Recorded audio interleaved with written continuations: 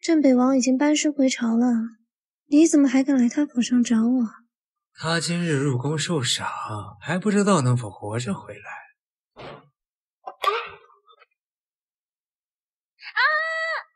哥哥姐姐不穿衣服。萱萱，这个傻子要是把我们的事儿泄露出去了怎么办？那就让他永远闭嘴。你想怎么做？先奸再杀，镇北王妃和男人厮混而死。他镇北王但凡要点脸面，就不会细查死因。有道理，我想应该没有一个男人会为了一个给自己戴绿帽子的女人出头吧。小黑，哦对了，我这有瓶药，带他吃了，给后山的小厮随便玩。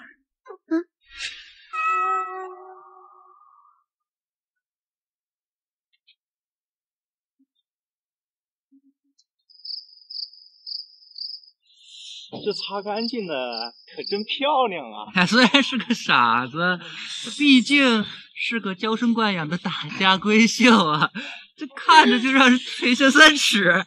今儿可算是便宜咱们哥俩了，这回说了，随便玩，只要最后弄死就行了。哎呦，头好痛，我不是在实验室吧？怎么会跑到荒郊野外？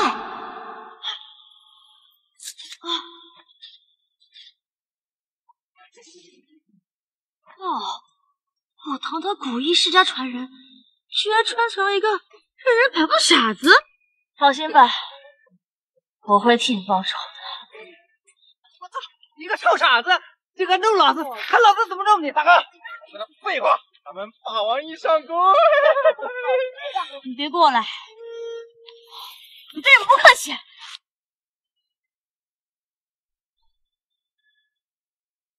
怎么会有弩？不管了，先解决眼前的麻烦。哎，皇上，救了没有？尽快离开这儿。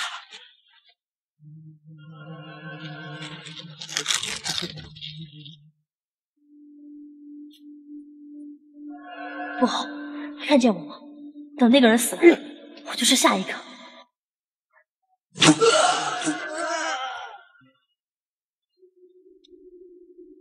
皇上，我镇城没有无解，竟然从天而降一个男人，感谢大自然的馈赠。多谢姑娘出手相救，等会干什么？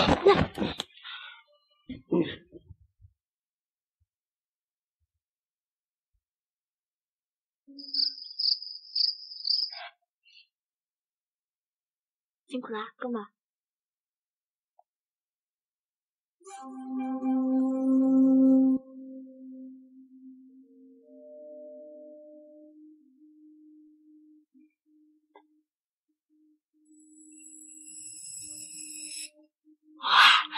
好的钱，我终于有钱了，这样娘就不会为了养这个八卖入青楼了。王爷，王爷，王爷，你醒醒！王爷，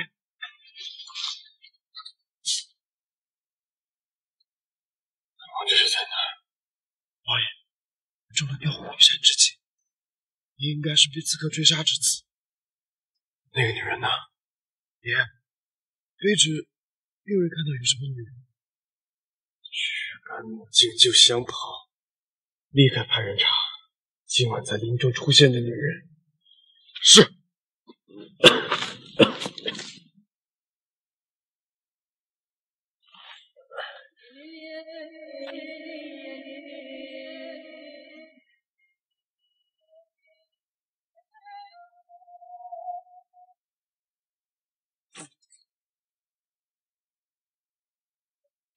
这女人的暗器果然厉害，若是能用于镇北军，必能剿灭北蛮一族。看来本王是非找到那个女人不可了。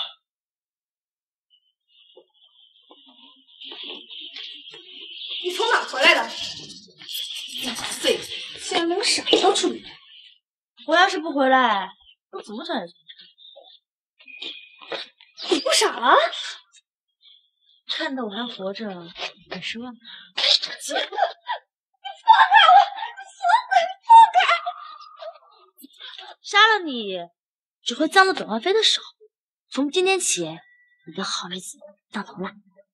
王妃好大的威风，在本王面前装疯卖傻这么久，原来在背后竟是这副嘴脸。王爷，你可算来了！王妃她与人通奸，想要杀了妾身灭口呢，你可一定要为妾身做主啊！是他，错外的男人竟然是镇北王。野兰，你好大的胆子！来人，把他拖下去，陈堂示众。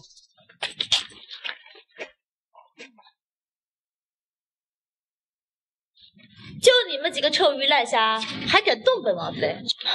厉思涵，你就是个蠢货，连证据都没有，你就相信他？真不知道那个王爷是怎么回事来。放肆！做出下贱之事，还敢狡辩？到底谁下贱？王爷一看便知。叶兰，那个贱人！王爷若是还不信，大可请太医一验。王爷，妾身只是近来身体不适，所以才会起些红疹。是王妃她血口喷人，王爷你不能相信她。是真是假，一验便知。来人，把侧妃拖下去验身。是。王爷，妾身不要。一旦验身，便是奇耻大辱，即使是清白，也会受人非议的。王爷若是不信，妾身便以死自证清白。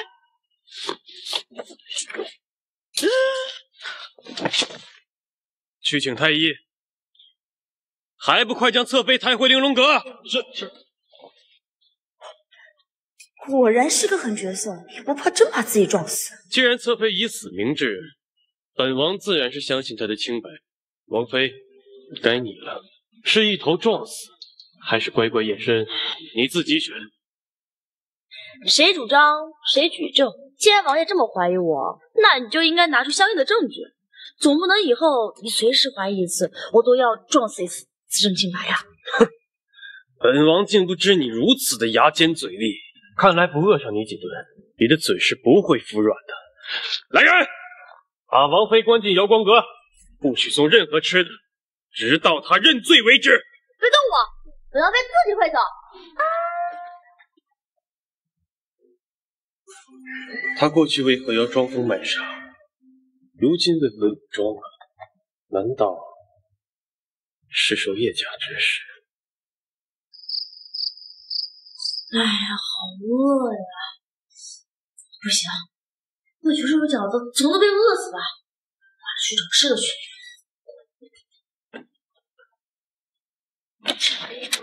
哟，王妃，你这要去哪儿呀？王爷有令，没有他的允许，不得出瑶光阁半步。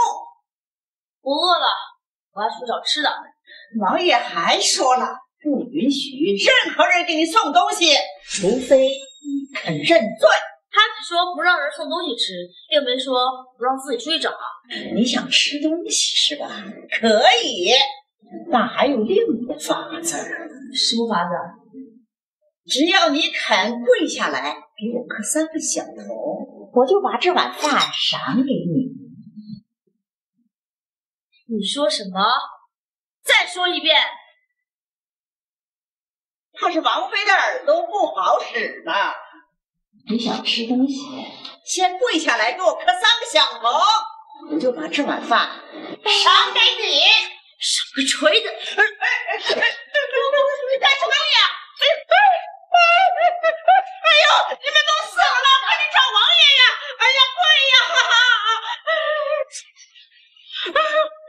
对你多好啊！这么下个磕头，就可以赏你饭吃，好吃吧？啊，味道好不好吃？多吃点！再不吃的话，我就打死你！我错了，哎呦，龙洞，我下次再也不敢了。哎呦，你饶了我！口中人事的东西，再有下次，我要你狗命！滚！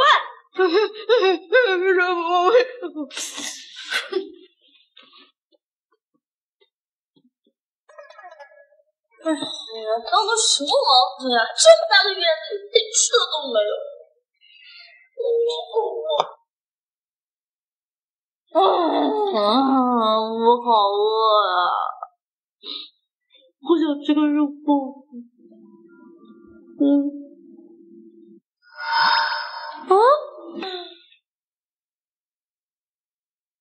难道是个戒指变出来的？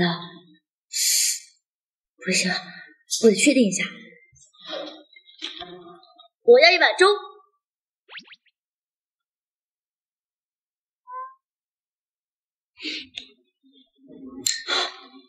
果然如我所料。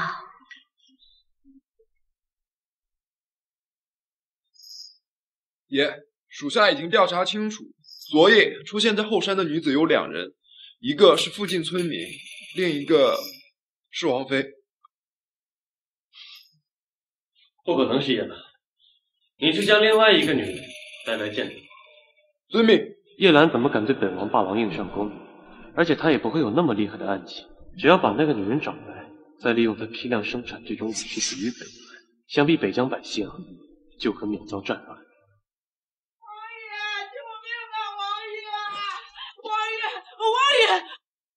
王妃她疯了，她要杀老奴啊！王爷，大呼小叫，成何体统！王爷，我奉你的名不给王妃饭吃，她就是发疯似的打老奴啊！险些把我杀了！王爷，你可要替我做主啊！王爷，本王倒要看看还有多疯！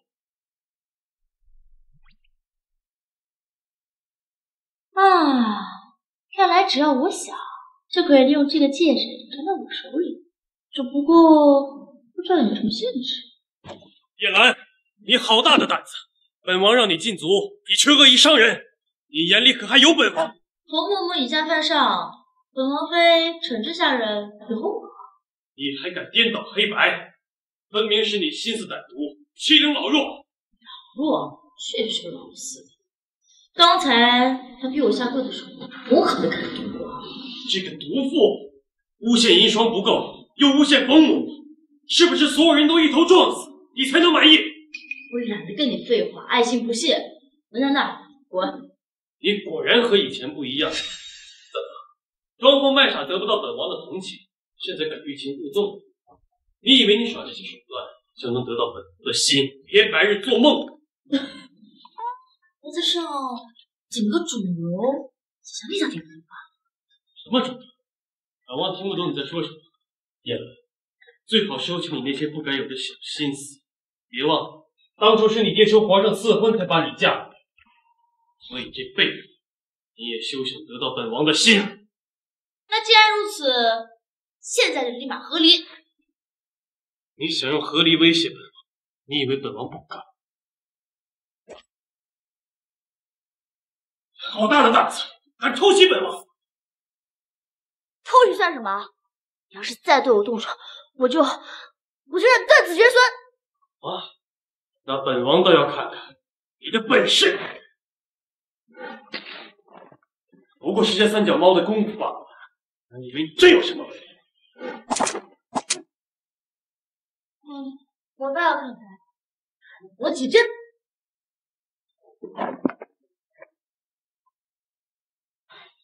你不是说想看我的本事吗？求求你放了我！正面较量不过就暗箭伤人，真是一个卑鄙无耻的小人。跟一个身高、体重、力量不如你的女人正面较量，这才是真正的卑鄙无耻！诬陷侧妃，凌虐下人，谋害王爷。叶兰，你果真是个疯子。首先，我说的句句属实，王爷也看到了顾银霜身上的吻痕到底是不是病尘，他一查便知。至于你说我凌辱下人，分明是他逼我下跪在先。王爷要是不信，可以去问禀报你的丫鬟。最后一点，我只不过以求自保，何来谋害王爷？既然你说顾银霜与人私通，那本王问你，他的奸夫是谁？可有证据？我就证据，昨晚我跟他们他应该没认出我，不能让他知道我被丢在乱葬岗。你被他们怎么了？当然是我中破他们的好事，谁被他们杀人灭口啊！既然你这么肯定，可还有别的证据？我只记得那个男人戴了一个面具，身上还有股奇怪的味道。奇怪的味道？如果那个味道再让我闻一遍，我肯定知道他是谁。唉，小可怜，那对奸夫淫妇是害死你的罪魁祸首，所以我一定要亲手把他们都杀了，为你报仇，算是没有白占你的身体。哼，没有证据，本王怎么知道你所言是不是污蔑？王爷可给我些时间，我会想办法帮你摘掉头上绿帽子。不过我有个条件。什么条件？我要一封和离书。你为什么要与本王和离？自然是不想跟你多纠缠了。你以为本王愿意娶你？你又能让皇上收回成命？本王巴不得与你和离。一言为定。天色这么晚了，我要休息了，就回吧。本王也没打算留下。王爷，昨晚后山的女人已经找到了，现在在荣华院，明日一早让她来乾坤亭见本王。遵命。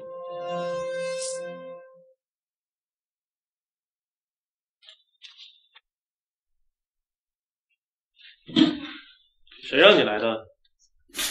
听说王爷亲自为妹妹入府，身为王妃，难道不应该过来？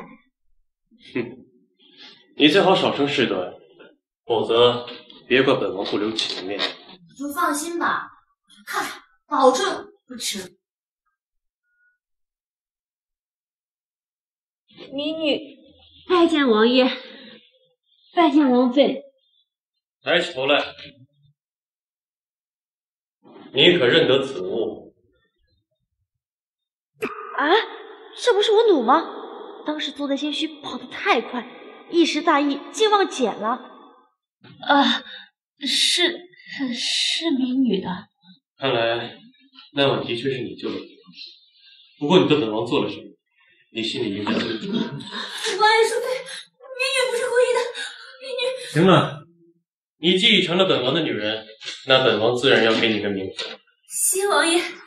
什么情况？这女的该不会是冒充我吧？连这种锅都敢替我背，好人一生平安。你先在荣华院住下，随后本王会以侧妃之礼纳你入府。民女一切凭王爷做主。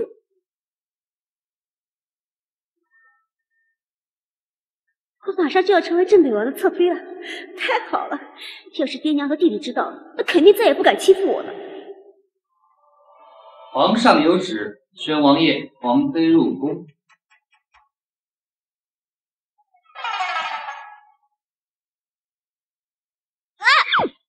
哎，不是，你有病啊！我又不是故意的。是不是故意投怀送抱？你自己心里清楚。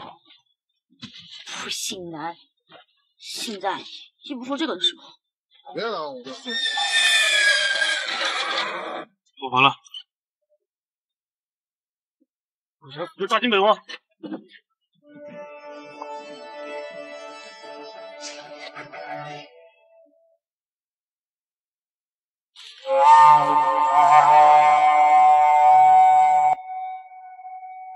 为了杀本王，你们还真是煞费苦心。厉思涵，你若乖乖束手就擒，老子或许留你这个尸体。好，本王可以不反抗，但是你们要放他走。看不出铁骨铮铮的镇北王居然还恶言相向。本王只是不想和这种女人死在一起。他想拖延时间等素瑶。哇，你以为我愿意跟你死在一起啊？要不是你，我们至于沦落到这种地步吗？能和本王死在一起，那是你的荣幸。好啊，那我把荣幸给你全家。闭嘴！你俩今天都得死。凭什么要我死啊？你的任务是杀他，不是我。你，大哥，他们说的有道理啊。废话，没看见他们在拖延时间吗？给我上！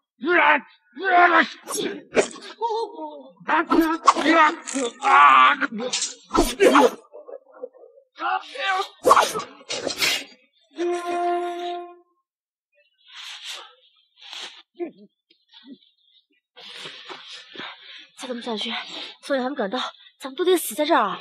我会尽力拖住他们，你自己想办法逃。要是逃不掉，就是你运气不好。好。可是他刚才吐血了，我把他扔下，会不会太没人性了？算了，再救他一次。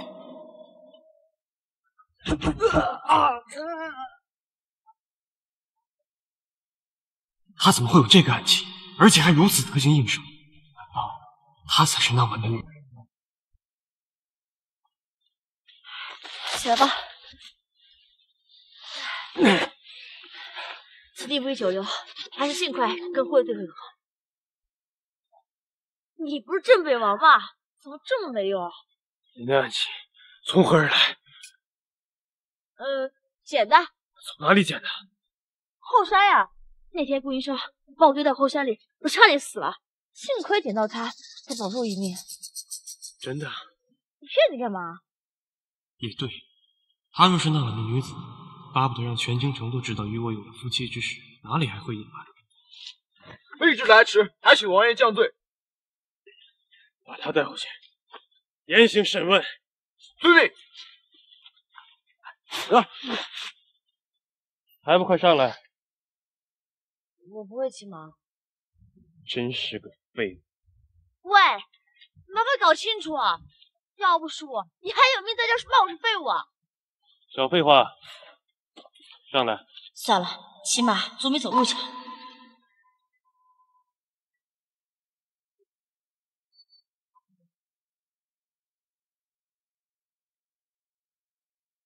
今日朕特地为思涵设宴，一位老，他为朕镇守边疆，是王府功高，此乃微臣分内之事。你与叶兰一成婚，便远去镇守北疆数年，如今回来，也该想着子嗣问题。毕竟厉家只剩你一人，偌大的镇北王府也得后继有人才是。是啊，叶兰姐姐痴傻，怕是不能给厉家开枝散叶了。不如思涵哥哥另娶一位王妃，将叶兰占为嫔妻，想必厉家也不敢说什么。这就不劳太后与公主费心了。臣与兰儿感情甚好，绝不会另娶朋友。你说是吧，兰儿？是你妹呀！再不放开，炖个猪蹄炖汤好。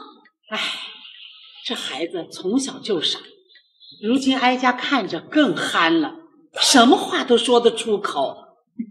唉，也只有思涵你宅心仁厚，能容得下他。你才傻，全家都傻。臣与兰儿是圣上赐婚，臣非但不敢嫌弃，还要呵护她一生一世，方才不负圣恩。朕果然没看错人，你果如你父亲一般重情重义。听说王爷昨日遇刺，可受伤了？思涵哥哥，你没事吧？多谢二位殿下关心，微臣并无大碍。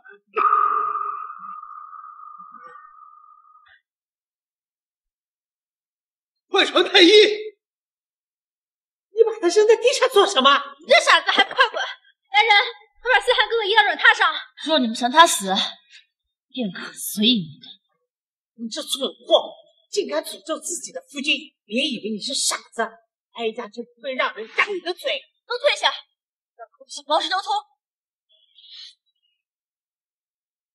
不好，气息紊乱，经脉异常，恐怕有性命之忧。有医书。来不及了，我说嬴政。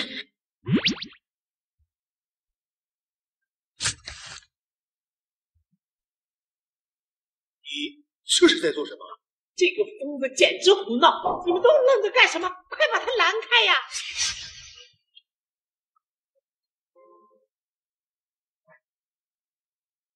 张太医，你快救救思涵哥哥，他若有什么三长两短，我绝不会放过这傻子。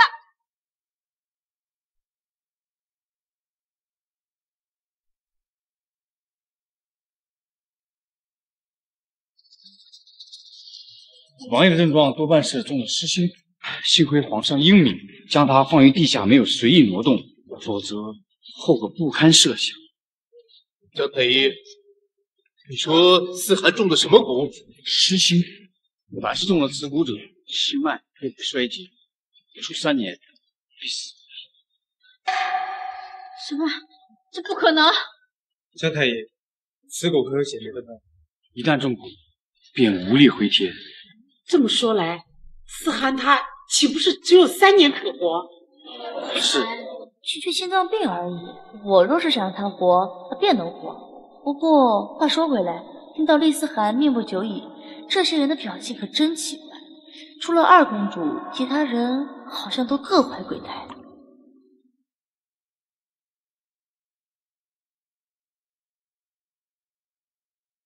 臣殿前失职，皇上上受罪。思涵哥哥，你终于醒了，你没事吧？思涵，你是如何中了这失心蛊的？回皇上，臣返京途中被刺客追杀，胸口中了一枚毒箭，醒来之后变成了如今这样。看来王爷是被人暗算，可查清是何人所为？臣四处征战，难免结仇，被恶意报复并不稀奇。不过生死，臣早已看淡。好在北疆还有厉家军镇守，皇上大可放心。陛下满门忠烈，如今只剩你一人。朕即使倾尽太医院所有太医之力，也定会为你除去这失心蛊。臣谢圣上隆恩。王爷，方才微臣看您胸口有一枚银针，暂时封住了，不知此针是谁下的？是我下的针。是你？不可能，这针法一看便有10年8年的功力，怎么可能是你？什么功力啊？刚才我着急随便下了几针，我是在书上看到的，就是小人说，2个人不穿衣服，然后在那里玩。他归阳了，将他诱惑。没想到王妃还有如此天赋，在下自愧不如。朕听闻叶家嫡女生来痴傻，如今一见，倒有几分灵力。回皇上，叶兰她偶尔也有神志清醒的时候。是吗？那王爷可看好王妃啊，以免她神志不清，惹出什么祸。太子所言极是。这丫头啊，到底是个傻子，无法肩负为厉家开枝散叶的责任。不如皇上再赐婚，让思涵再另娶一位正妃。多谢太后惦记。臣最近的确新约一名女子，已经将她接入王府，3日之后便行侧妃之礼。到时臣一定亲自带她入宫拜见皇上。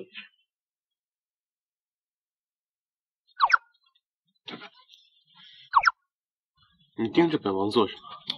刚才太后让你另娶王妃，为何你不顺水推舟，与我合离啊？本王说过，你若能让皇上撤回赐婚圣旨，便与你合离，却从没有说过由本王主动合离。你都快死了，还快放过我？你就不怕你死了，我霸占你的家产，欺负小老婆吗？你以为本王会将王府交给你？做梦！可恶，就他3次，竟然这么对我！早知如此，那天后山就该先奸后杀，以绝后患。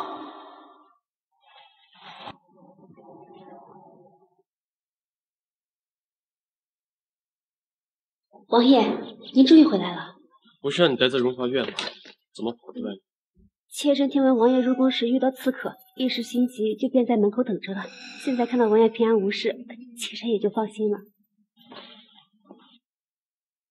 下次出门穿厚些。多谢王爷关心。本王打算3日后对招娣举行侧妃之礼，你意下如何？你俩结婚关我屁事！你身为王妃，自然要担起这掌家之任。本王迎新纳娶，应全权由你做。你娶小老婆，你要我负责，那干脆我娶她得了呗，要什么用？放肆！这就是你身为王妃应有的素质吗？什么素质啊？我哪来的素质？我也没有听说过吗？放下个人素质，享受缺德人生。你要是没事找事，就别怪我发疯。王爷息怒，都是妾身不好，给姐姐添麻烦了。其实妾身并不在乎什么名分，只要能够留在王爷身边，妾身就心满意足了。放心，本王不会亏待你。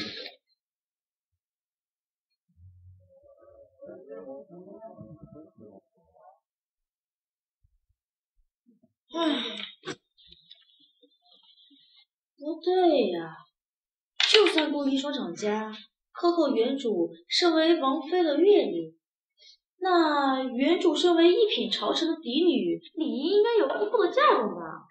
怎么连件下的首饰都没有啊？安妃，王爷有令令人到书房伺候。不去不去，以后他的事少来烦我。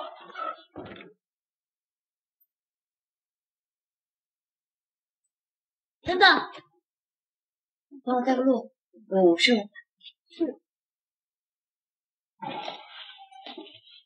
王爷，我的嫁妆，我才不要伺候你！我来找你是问我的本王嫁。现在没心情跟你扯，不言默就滚出去。你为了嫁妆不仁，好，不言。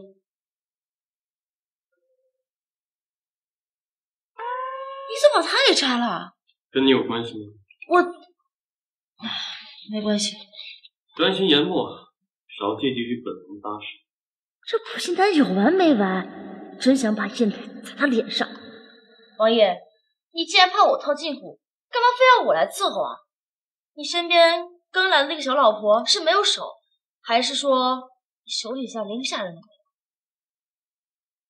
有？太后派了位教习嬷嬷给你，说是要让你好好学学规矩，所以本王才会在嬷嬷面前多给你一些接近本王的机会。但是本王警告你，不要得寸进尺，否则后果自负。四海，你不要太过分！放肆！竟敢直呼本王名讳！是你先放肆的！少废话，我嫁妆呢？什么嫁妆？你在这儿给我装蒜是吧？本王怎么会知道你的嫁妆？你嫁入当天，本王便被调去前线御敌，连你都没见，更何况嫁妆？我作为叶氏千金，那我总不能两手空空嫁给你吧？可是我找遍了，房间里值钱东西都没有，难道进贼了？本王怎么知道？哎，等等，你早不找晚不找，偏偏现在这个时候找，不会是想引起本王的注意吧？有的时候真的很想报警，要是四座多情犯法，至少判他个无期。大哥，我钱丢了，我真的很急，我没时间跟你开玩笑。那你倒是说说，为何突然找嫁妆？既然要和离，那我总得带上自己的东西。你真的打算要和离？真的不能再争了。你离开王府还能去哪儿？你不会以为叶家会给你一个下堂弃妃容身之处吧？所以嘛，我才找王爷你要回我的嫁妆呀。那总不能让别人觉得我们堂堂镇北王贪念女人的东西。放！本王岂会稀罕你这些破烂？来人，把管家带来。是。王爷，您找奴才。王妃有话问你。张管家，本王妃当初入府时可带有嫁妆？那是自然，王妃乃叶家嫡女，若是没有嫁妆，叶大人受人耻笑。那我嫁妆呢？王爷离府时，这王府的掌家之权便落到了顾侧妃身上。当时他以代王妃保管为由，将您的嫁妆全部挪到了他的私库中。他凭什么把我的嫁妆挪到他的私库里？王妃，您当时的状况，顾侧妃自然能做得了主。还有您身边服侍的丫鬟，也非顾侧妃发卖的发卖，杖毙的杖毙。原主痴傻，所以没有给我太多清醒的记忆。但是我没有想到，魏双居然这么的丧心病狂，欺负原主就算了，还伤害他身边的人，可恶！王爷，这件事你是不是应该给我个交代？又不是本王偷摸了你的嫁妆，凭什么给你交代？要不是你的纵容，他一个侧妃怎么敢骑到我头上来欺负？本王在外征战，这府中之事难免疏忽。那现在王爷回来了，我不需要你帮我主持公道，最起码把我的嫁妆还给我，以及被打发出去的丫鬟都给找回来。顾姨说现在在昏迷不醒，本王如何帮你找回嫁妆？昏迷？这还不简单？王爷，你跟我走趟便是。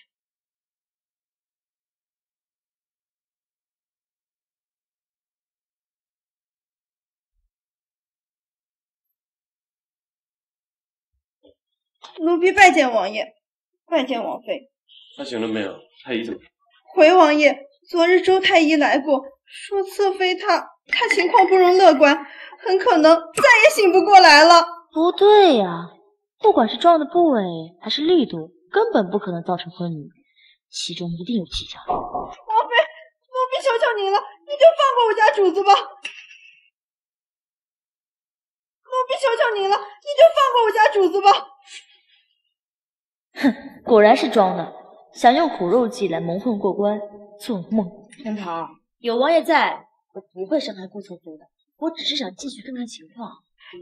我家主子为证清白，已经撞得头破血流，伤口实在太过残忍，您还是别看的好。这个你放心，我胆子大得很，我就进去看一眼不碍事的啊。王妃，求求您了，你就放过我家主子吧。你放开我！你闹够了没有？要不是因为你胡闹，一双也不会撞成这样。而你却不知悔改，甚至变本加厉。你不要以为太后身边的嬷嬷在，本王就不敢对你如何。他先被人把我丢进后山，差点把我害死了。你居然是我变本加厉！立刻滚出去，别让本王说第二遍。今天要是拿不回属于我的东西，绝不罢休。你不要逼本王对你使用特殊手段。我还办你了！哎，你干嘛？放下！放下！放下来！你放开！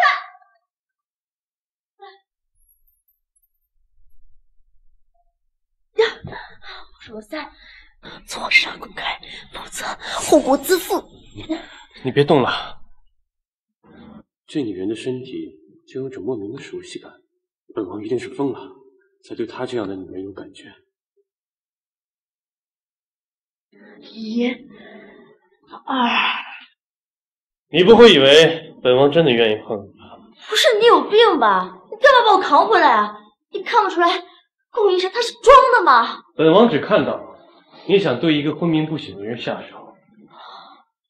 好好好，这么有眼无珠是吧？太吓人了，我不要骗你敢辱骂本王？我只是陈述事实。既然你舍不得让我碰小老婆，那你说我嫁妆怎么办？既然是嫁妆，必定有清单，你整理一下，有多少本王赔你便是。诸多假多，说的什么鬼话？今晚3更之前把清单交给本王，否则过期不候。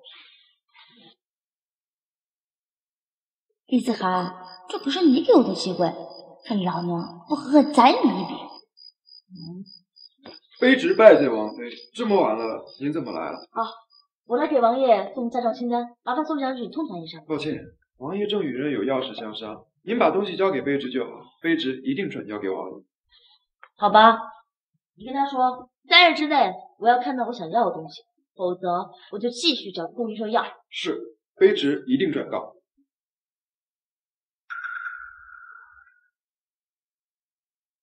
这么晚了还见客，肯定有什么猫腻，我倒要看看是谁这么见不得光。姜太医，他怎么会在这儿？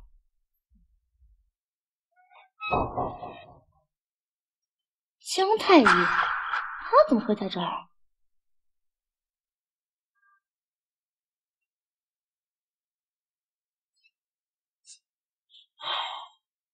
姜太医如果是厉思涵的人，那他在宫里说的那些话极有可能是假的。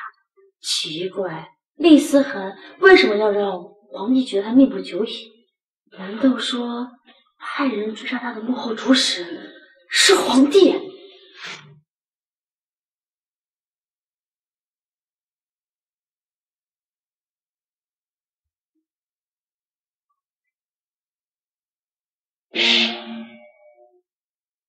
王妃，太后娘娘有令，要老奴严格教导你学习规矩和礼仪。这眼瞅着日上3竿了，依旧赖床不起，此乃大错。故而老奴泼水惩罚你。好，好，好，这么好事吗？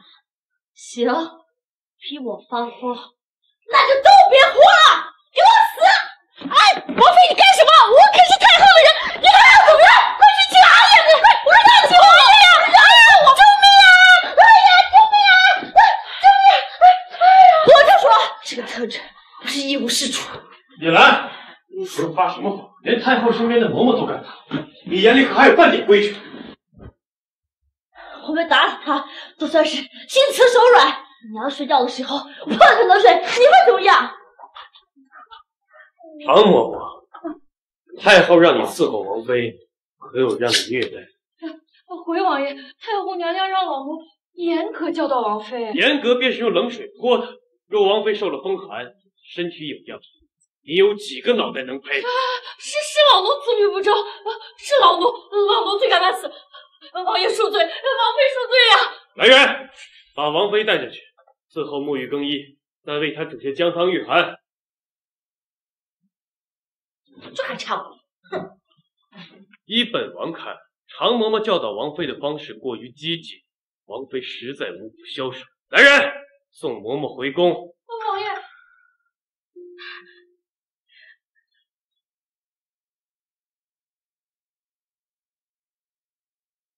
原主出身高门，容貌无可挑剔。要不是生来痴傻，绝不会悄无声息的死在那副奸夫淫妇的手中。从前无人护着你，但今后我一定替你好好保护自己，让那些害你之人得到应有的惩罚。姑娘，奴婢还以为再也见不到您了。怀玉家生子，从小与原主一同长大，因为忠心护主，不听顾音霜的，所以被赶出了王府。等等，印象中原主身边应该还有一个母亲留下来的大丫鬟怀柔，怎么不在其中？怀柔呢？冯嬷嬷给姑娘吃素饭，怀柔姐姐是与她争执，然后被顾翠妃拉去后山杖毙了。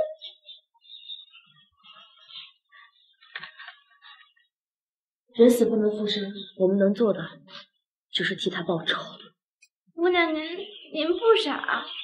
奴婢不是那个意思。对，你家姑娘啊，不傻了。对了，明讲，你是王爷派来伺候的人，从今天起，你便和怀玉同为我身边的大丫鬟。但是我只说一次，我这里可不允许侍奉两个主子的仆人，听明白了吗？是，奴婢谨遵王妃教诲。好了，你带她回房间，好好洗漱一下，明天再来伺候。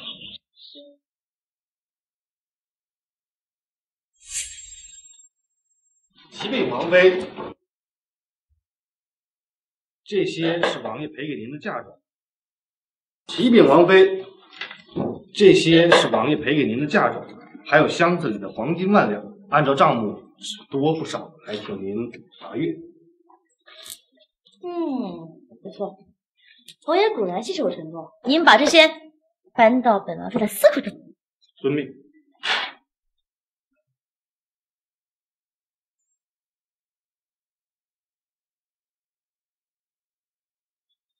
妾身给王妃请安。姐姐，您这是在替王爷准备聘礼吗？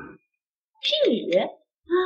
这王爷不是说过了，要让姐姐负责迎亲纳娶之事啊？这些不是王爷给妾身准备的聘礼吗？你讲屁事啊！那些东西都是我的。姐姐，这些不是王爷给的吗？是他给的。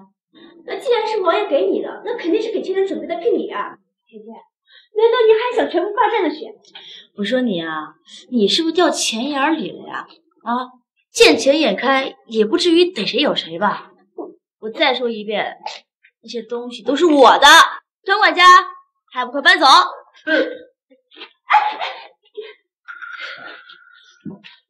姐姐，妾身身份卑微，可王爷答应过了，要4男6聘的纳妾身入门，你怎么能珠宝私囊成妾身的聘礼呢？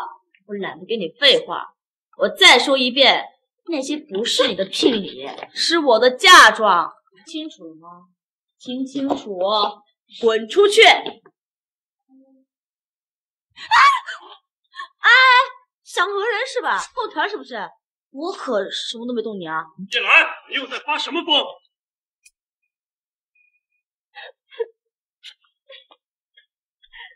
本王警告你，不要再一而再再而三挑战本王的底线。你凭什么连事情的前因后果都不了解，就觉得是我的错？王爷，您别怪王妃，都是妾身的错。若是姐姐实在容不下妾身，妾身还不如一头撞死算了。叶兰，你是不是非要把本王身边所有的女人都逼死，才能心满？就算吃醋，也要懂得适可而止，别太过分。我吃醋？厉思涵，你不仅对我有误解，你对自己长相有很深的误解。抱歉，你在我眼里真的很丑陋。且承认你长得是有些姿色，但是内心丑，就是真的丑。你以为本王会信你的鬼话吗？立刻向招娣道歉，否则本王绝不会再轻饶了你。想让我道歉，门儿都没有。好，本王的话你都敢不听？来人，把王妃关进祠堂面壁思过，不许送任何吃的。什么时候她肯道歉，什么时候才能出来？别过来，那就是祠堂嘛。本王妃自己走。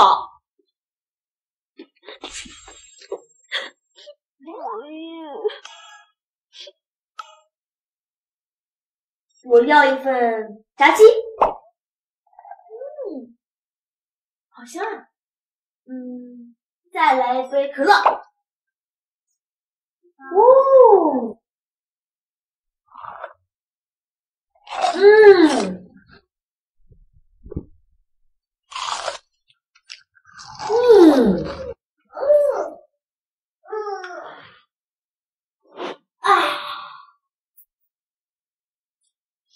厉雄，婚庆，这应该是厉思涵父母，这怎么还有其他的牌位啊？厉思阳、厉思辰、厉思月、厉思风、厉思浩，还有一个女子蓝心若。难怪说厉家满门忠烈，全南6个兄长都战死沙场，打扫也去世。这真的是惨绝人寰。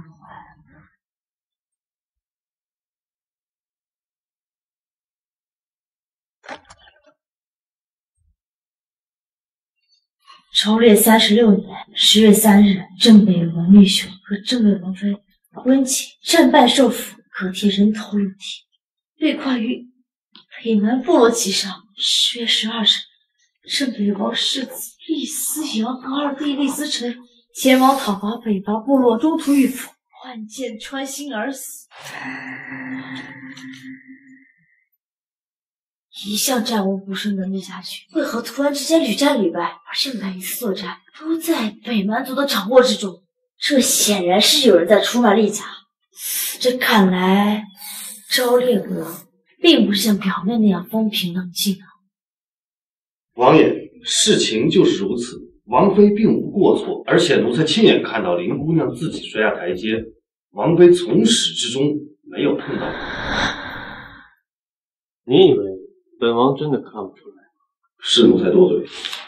悄悄送些吃的过去，别让他知道是本王允许的。是，奴才明白。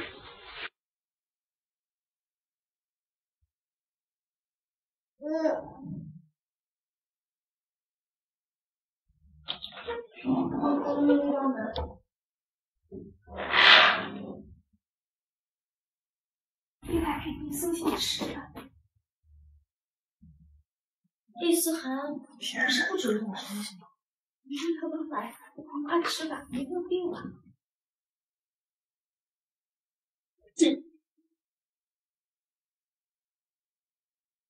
你来干什么？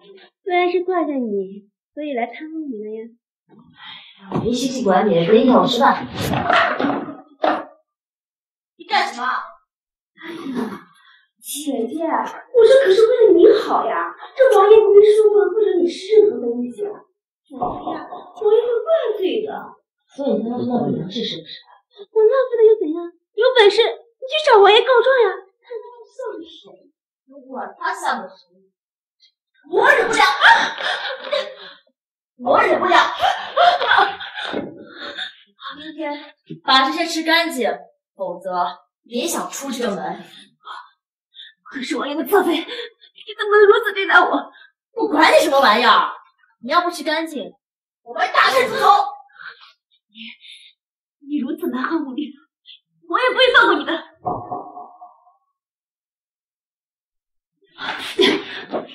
那你猜猜，他先收拾我，还是我先收拾你呢？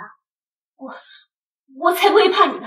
你是落后，我就是王爷侧妃，你不能随意羞辱我。偷来的荣华富贵，还真当是真的了。只要有本王妃在，这辈子都值钱，还浪费粮食，给我吃！放开我！救命啊！救命啊！你有完没完？王爷，当然有完，前提是你管好那小老婆，别没事找事儿。王爷，你若是再晚来一步，妾身怕是没命了。立刻向招娣道歉。是他先挑衅的我，凭什么我道歉？好，这是你逼本我的。来人，王妃肆意凌虐，嫉妒成性，拖着去杖子20，拖着去杖子20。王爷，这件事不是王妃的错，是奴婢上次给王妃送菜被林姑娘碰见了，林姑娘将饭菜都踹倒在地。王妃见浪费粮食，这才生气，便与林姑娘起了争执。归根究底，都是奴婢的错，请您责罚奴婢。本王问你，事情原委是？王爷，妾身也是好心提醒王妃依着您的命令，没想到他却如此凌辱妾身，请敢为妾身做法。你好大的胆子！近来北方干旱，百姓颗粒无收，皇上正为灾荒发愁，你怎敢在眼下这个节骨眼上浪费粮食？所幸你还未正事，若此事被传出去，皇上岂能轻易放过本王？妾身不知，王爷息怒。闭嘴！侧妃之礼延后再办，你好好给本王面壁思过。若再有此等事情，本王绝不。是，多谢王爷提醒，妾身再也不敢了。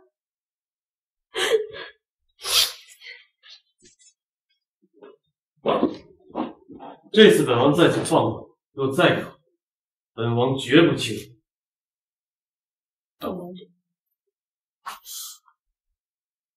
你做得很好，继续盯紧面，若有任何消息，随时禀告我。退下吧。是，奴婢先行告退。王爷，您为何要安排云脚给王妃送食物，却又故意向林姑娘透露？林招娣绝非善人，叶兰更不心，他们二人之间并……那您到底像是哪位？本王谁也不知道。王爷是想借机冷落林姑娘，然后逼她讨好您，如此可教也。可您为何要如此？慈父的才智，本王从未见。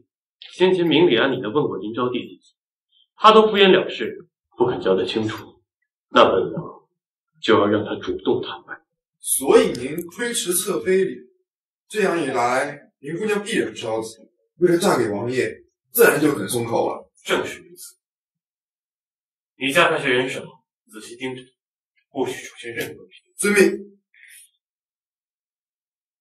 今日多亏了有你，否则本王妃怎么辩解，厉思涵都不会放心。王妃折煞奴婢了，这些都是奴婢应该做的。若是换了别的丫鬟，是绝对不敢违背厉思涵的命令。她以我非亲非故，凭什么冒着性命之忧为我送饭？此人是否定者，得需一试辨不成。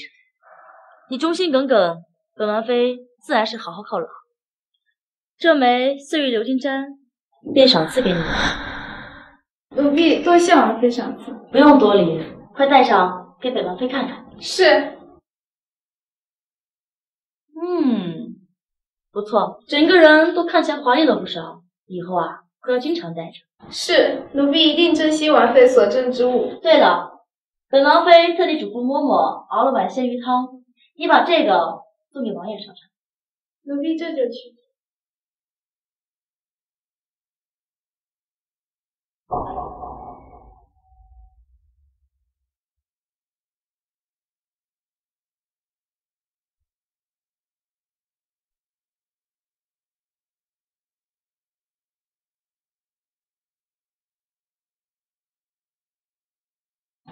如姑娘所料，领导在进门前拿掉了簪子，可我是不明白这有什么问题吗？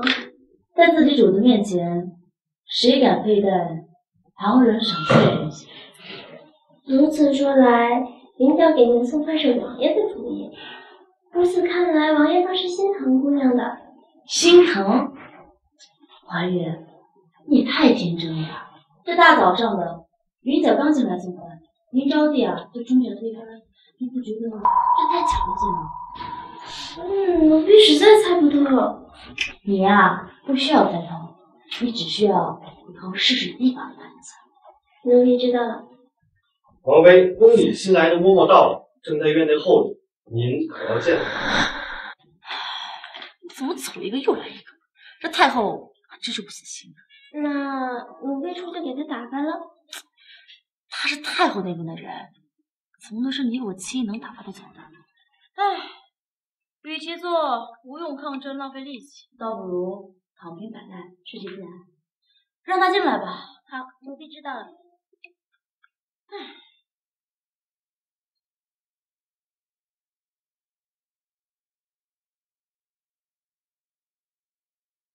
老奴拜见王妃。免礼。嬷嬷，说说你这次的目的吧。回王妃，老奴是奉了太后之命，特地来教导王妃规矩礼教。哦，太后是不是要你更严厉一些？你是想用冷水泼本王妃呢，还是想用藤条抽她的王妃？老奴不敢，只是些平常教导。这若王妃实在是不想学，那老奴啊也不勉强。没想到这个于嬷嬷比上一个看起来靠谱。也罢，不是她还会有旁人，何必自讨麻烦？好，那嬷嬷便开始教导吧。是，身为王妃，侍奉王爷乃头等大事。今天咱们学习怎么为王爷布菜，这不都摆好了吗？丫鬟摆好菜后会一一试读，接下来会由王妃再做调整。王爷他自己有手，想吃什么可以自己夹，对吧？不需要我伺候。谁说本王不用？你都2个小老婆，凭什么他想亲夫，我一个人干活啊？你还好意思说？因为你，他们一个正躺在床上昏迷不醒，一个正面壁思过。你觉得还有谁能来服侍本王？你不让伺候，你还会死是吧？放肆！王妃，请注意你的言语，切勿以下犯上。行，官大爷机加私人，你给我等着这一天，都可以找这个小保证把你舒舒服服伺候。废话少说，夹菜。王爷请吃。就一颗菜，我觉得这个挺好的呀。你看啊，这个颜色跟你头上的颜色特别搭。你若是想找死，本王可以成全你。这么大人了还我冲你平凡点，不吃是吧？我出去去。你干嘛？王妃，王爷还未用膳，您不可先用，此为逾越，是为大忌。你们还有完没完了？吃个饭都不让安生。王爷，太后突发急症，昏迷不醒，各位王爷公主已经入宫侍疾，皇上派人下旨，要您和王妃速速入宫。什么？太后好端端的，为何会突发急症？现在情况如何？太医诊治过后说，只怕撑不过3日。立即备车入宫。是。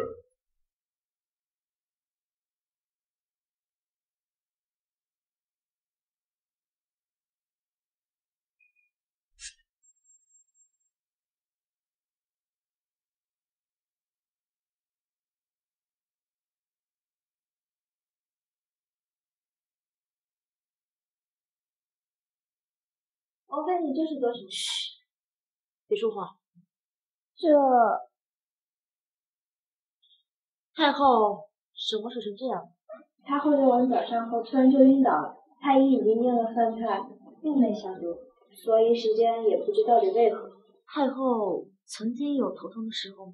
是，太后经常头痛，老毛病了。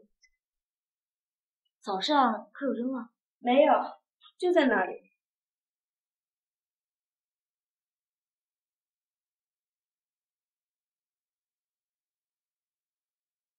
太后平日里可喜欢吃鱼？太后讨厌鱼腥，平日极少吃鱼，只不过今日皇后娘娘送来亲手烹饪的鱼汤，味道鲜美，没有鱼腥，太后很是喜欢，就多吃了一些。过来吧。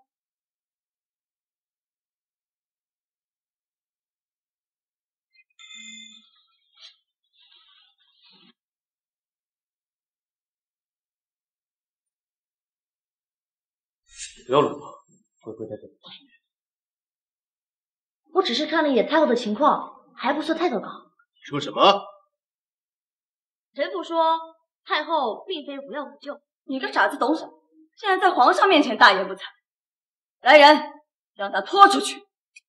叶兰心智不全，并非有意冒犯，还望皇上娘娘息怒。哼，朕看他是不知天高地厚，连太后都敢冒犯，本宫今日非重罚他不可。厉思涵，你若是再敢包庇他，别怪本宫连你一起罚。恐怕不是臣妇冒犯太后娘娘，而是皇后娘娘您冒犯了太后，害她遭受此等病痛。死丫头，本宫看你是疯得不轻啊，竟敢在此污蔑本宫！来人，打烂他的嘴！慢着，你是说太后如此，皆是皇后所为？正是。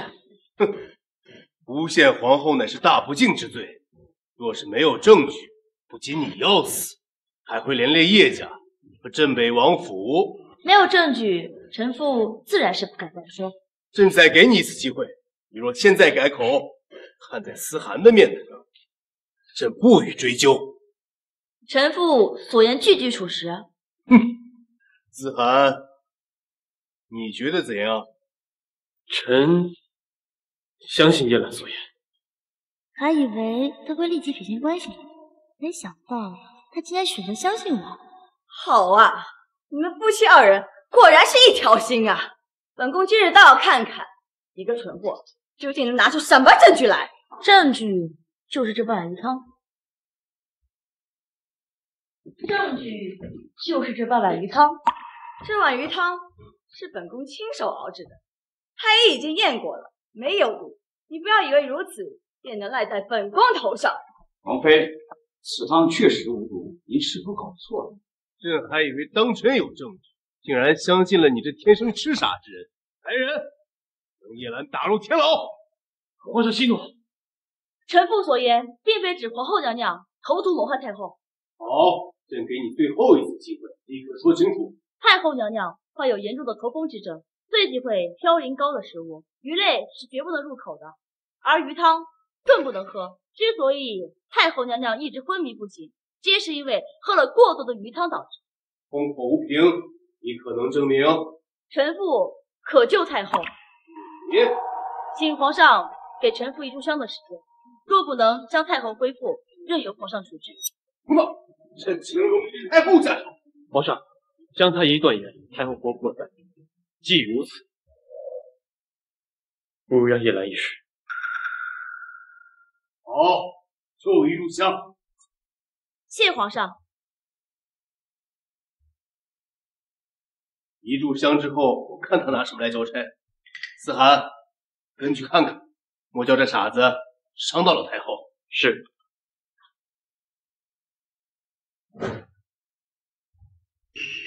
你可有把握？你可有把握？放心吧，没有问题的。好，本王就信你这一次。多谢王爷相信。你若真的不行，千万不要勉强。有本王在，皇上不敢真的杀人。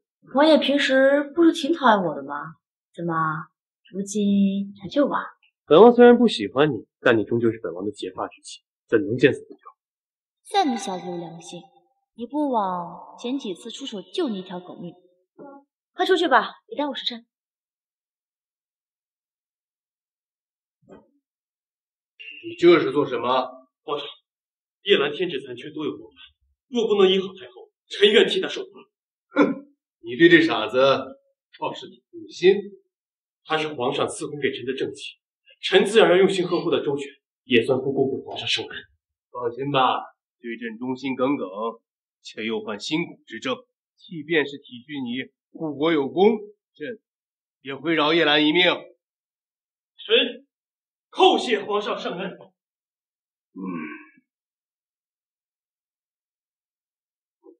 一炷香已到，太后可好了。回皇上，太后很快便会醒来。回皇上，太后很快便会醒来。江太医，你去看看。是。哀家，这是怎么了？头好晕啊！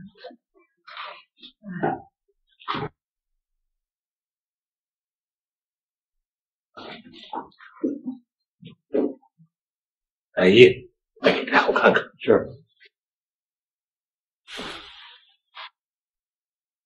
母后，你可有觉得不少不舒服？哀家也不知怎么搞，喝了一碗鱼汤就头痛欲裂，然后失去了知觉。不过此刻还好，头也不疼了。当然不疼了，否则我们那些现代的医药岂不是白用了？果然是鱼汤。皇后，你可知罪？臣妾罪该万死，请皇上息怒。臣妾也没想到那鱼汤会害母后如此啊！好了好了，起来吧。他也是好心，多亏有姜太医在，哀家才无碍。微臣技术不精，这事没能救治太后。幸亏镇北王妃在，您才能化险为夷啊！姜太医，你老糊涂了吗？他一个傻子，能给哀家治病不成？母后，这次确实是叶兰救了你。皇帝，他一个傻子怎么能救哀家？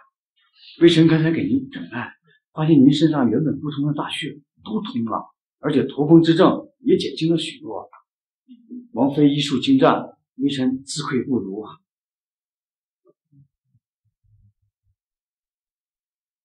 王妃医术精湛，微臣自愧不如啊！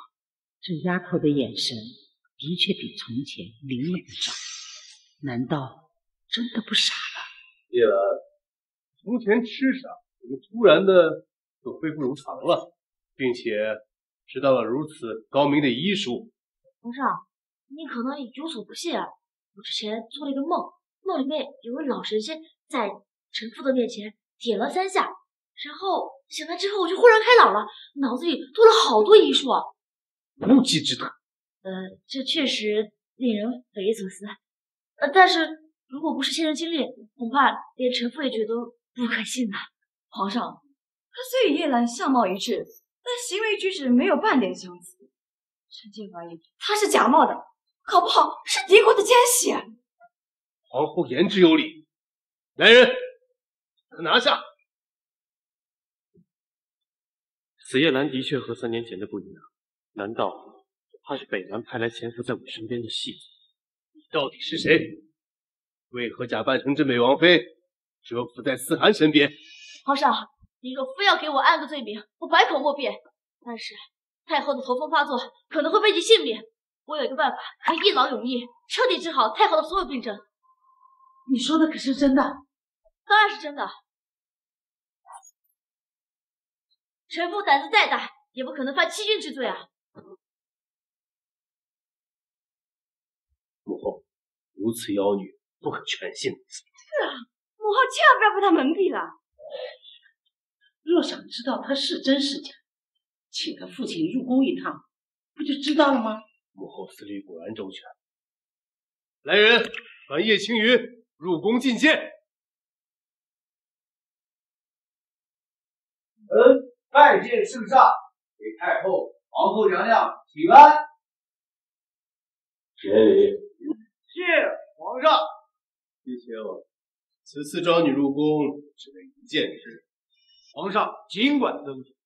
朕怀疑有人冒充你的女儿，潜伏在镇北王身边。你且看看，这位是不是你的女儿？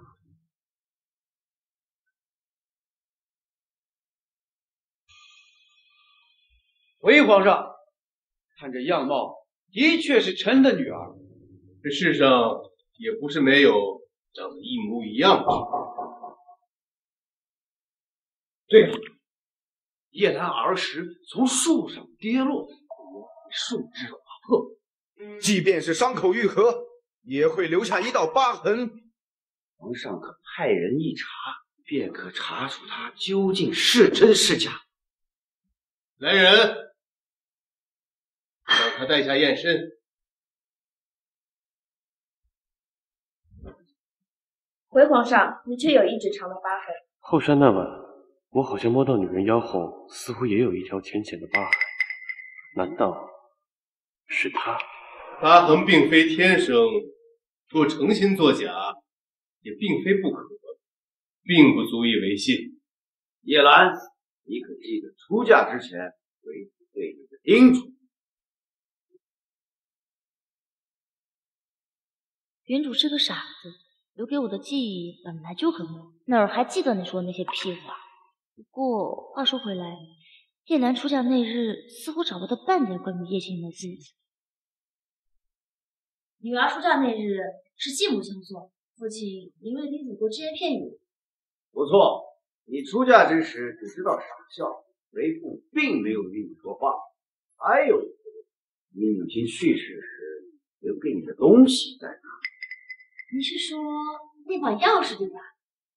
我当然没忘记在哪，只不过娘亲走之前特地跟我说过，不许告诉任何人，包括爹爹。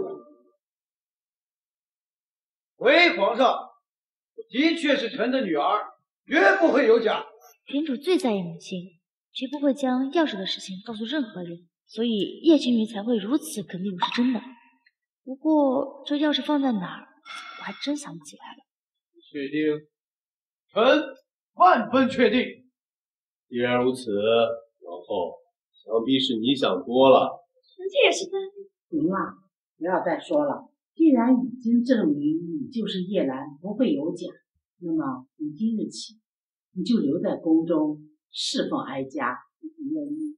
我当然愿意啊！叶兰，你好好照顾太后，若有他事，朕绝不轻饶。是。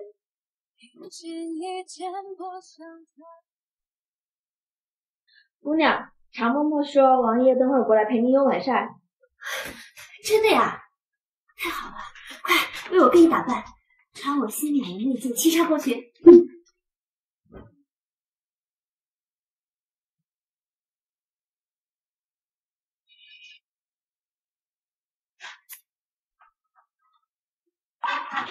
王爷，你可算是来了。上次的事情，其实知道错。本王知道你是无心之事。王爷，妾身让膳房准备了饭菜，你是想先用膳，还是想吃妾身？本王想问你一个问题。王爷，你尽管问，妾身一定会知无不言。可否让本王看看你的腰？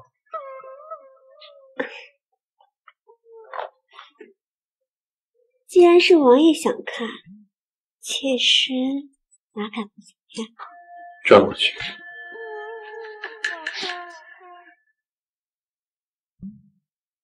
也有吗？难道天底下真有这么巧的事情？那晚到底是谁？王爷，如果你想要，妾身随身。本王突然想起还有宗案要审。哎，王爷，饭菜还没上呢。我这不是拿不下你。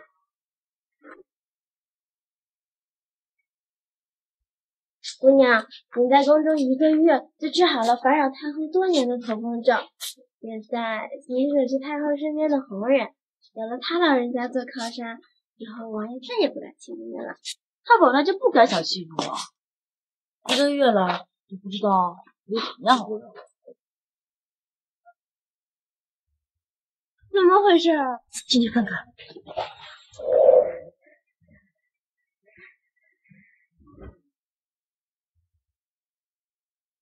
比较。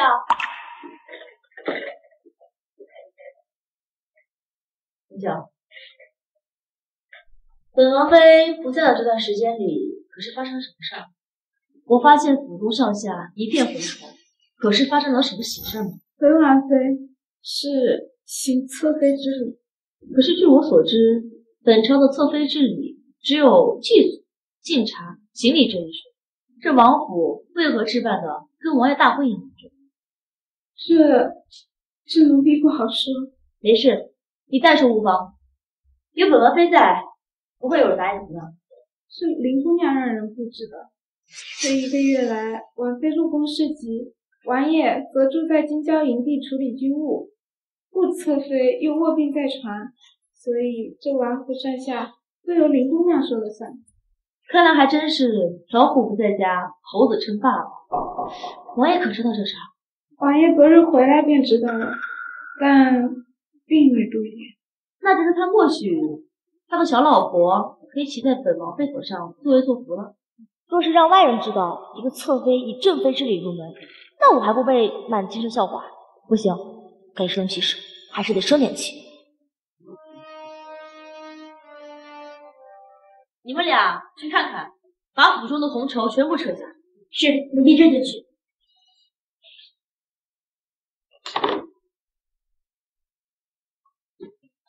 启禀王妃，前夜怀玉和外人打起来了。打起来了？何人敢在王府闹事？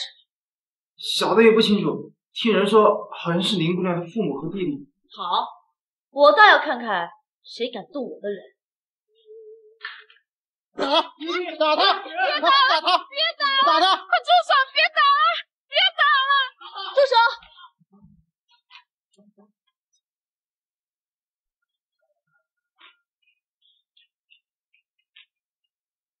姑娘，他们简直欺人太甚！到底发生什么了？王妃，我跟怀玉正在撤红绸，他们冲下来就阻拦。怀玉说是奉王妃之命撤下的，结果他们冲下来就破口大骂，还动手。你们好大的胆，敢在镇北王府闹事！你是从哪冒出来的？管得着吗你？本王妃还想问问你们，到底是从哪冒的？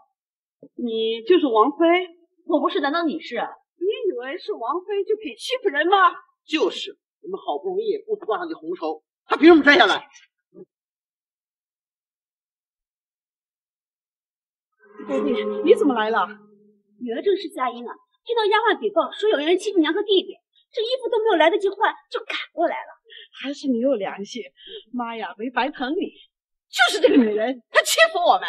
对，姐，你可得好好的给我们出口恶气。王妃，你不是在宫里侍疾吗？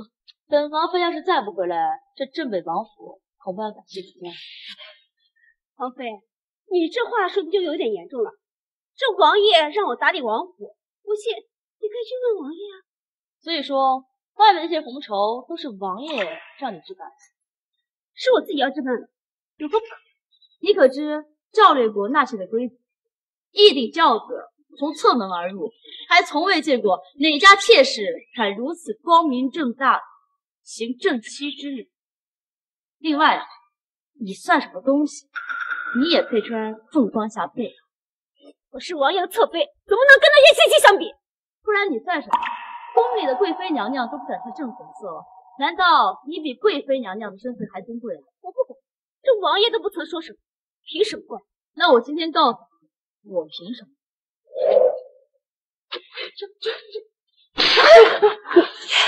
你要干什么？我告诉你，王爷不会放过你。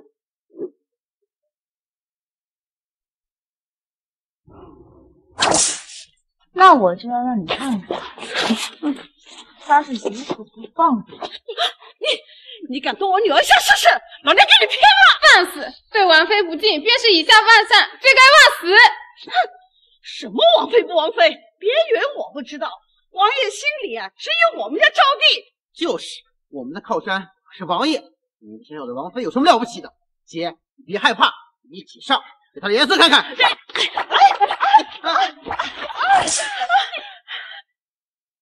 王爷，你慢些走，王妃又跑不了。闭嘴！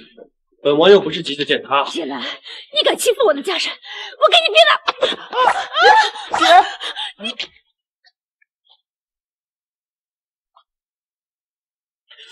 王妃打人了！你们在干什么？王爷，你可来了，要为我们全家做主啊！我们只是帮朝廷布置婚礼，王妃就用鞭子打我们。是啊，他不是在打我们，他是想杀了我们。王爷，你快看看我姐姐，她快被他打死了。叶兰，你一回来就闹成这样，到底想干什么？我闹？他以下犯上，本王妃不过是给他的教训。王爷要是觉得我有错，大可以入宫问问太后，侧妃应当以什么礼入门。你这是在拿太后压本王。妾身不敢，只不过王爷可以打听打听，谁家妾室敢穿凤冠霞帔，敢以正妃之礼。那你也不该将他打成这样，万一打死了，那我想要的暗器不就没了吗？来人，王妃嫉妒成性，心狠手辣，随意凌虐他人，从现在起关入瑶关阁禁足，没有本王允许，不得擅出。不必了，王爷是非不分，昏庸无知，我也不屑跟你废话。从今天开始，你我和离，再无半分瓜葛。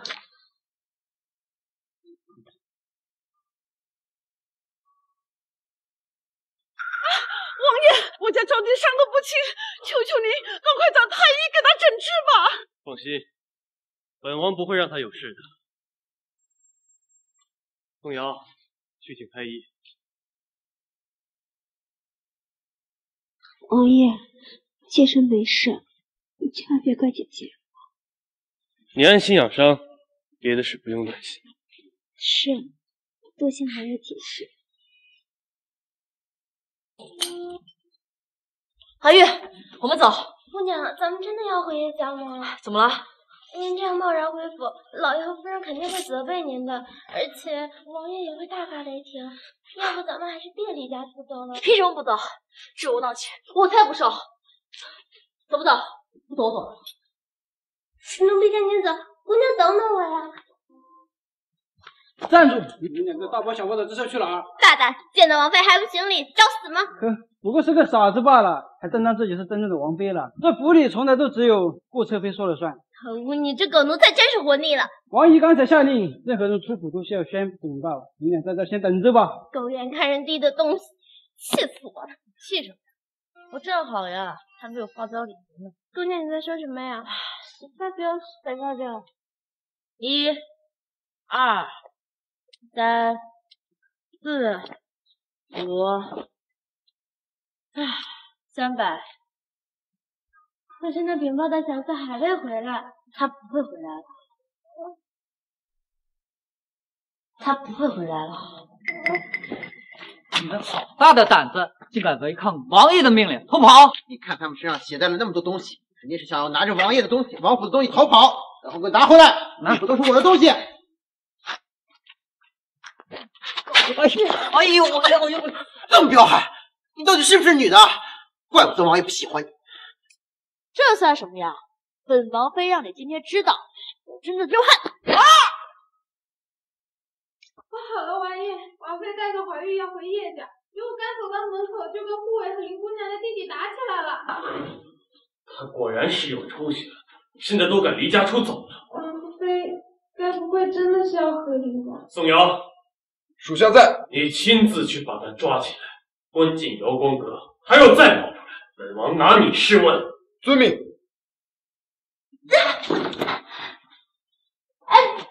王妃，是王爷的命令，属下也是奉命行事。你要是乖乖听话，别再惹王爷生气，属下自然会放怀玉姑娘从地牢里出来。怀玉要少一根头发，本王妃定让你变成只秃驴！不敢不敢，王妃放心，你若不闹离家出走，怀玉很快就能回来服侍你。属下先行告退。哎，这个渣男有2个小老婆都不肯放过我。哦对了，还有赶紧看看我的小宝贝儿有没有事儿。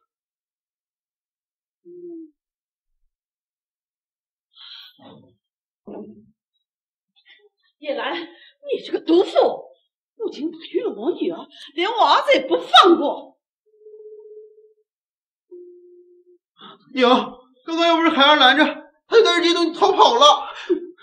这些东西比起王爷给我们家的彩礼也不算什么，不过东西不多，也是王府的，绝对不能让他这么带走。况且耀祖可是我们老林家的独苗，万一被你打坏了，你拿什么赔我们？说完了吗？说完了赶紧滚！本王妃现在心情非常不好，免得一会儿大开杀戒。就你还王妃呢，你可能不知道刚才王爷有多紧张我家招娣，还亲自将她抱回了荣华院，并温柔体贴地哄着她。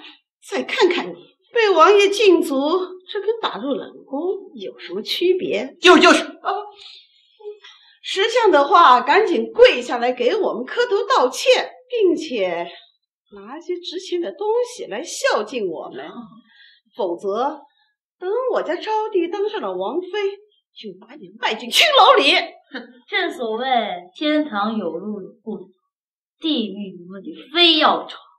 好，本姑奶奶今天会把他们打桃花满面红，就不知道本姑奶奶心花为谁开。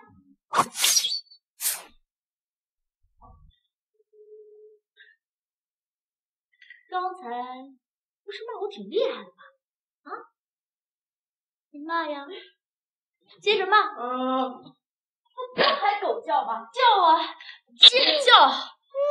本王妃找到你趁手的工具。嘿，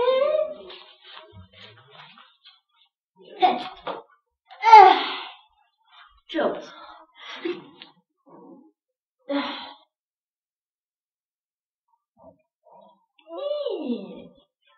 这个不错。哼，好呀，那就让本王妃今天好好伺候草原。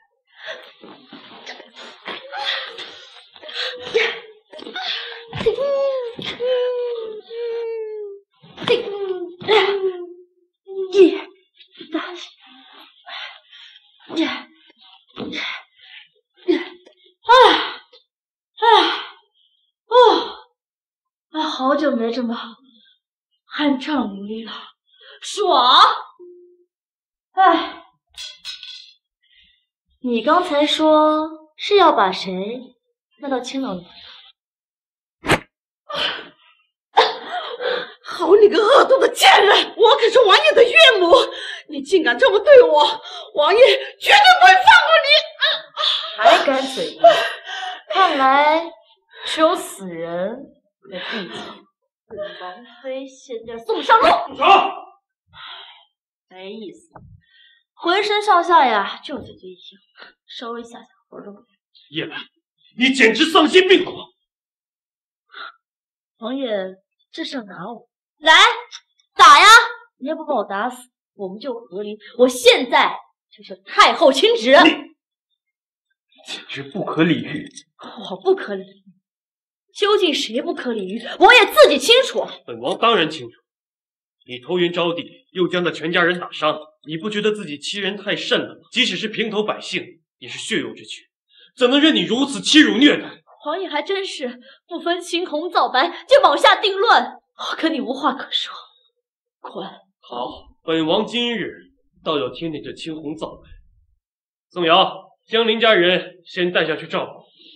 是。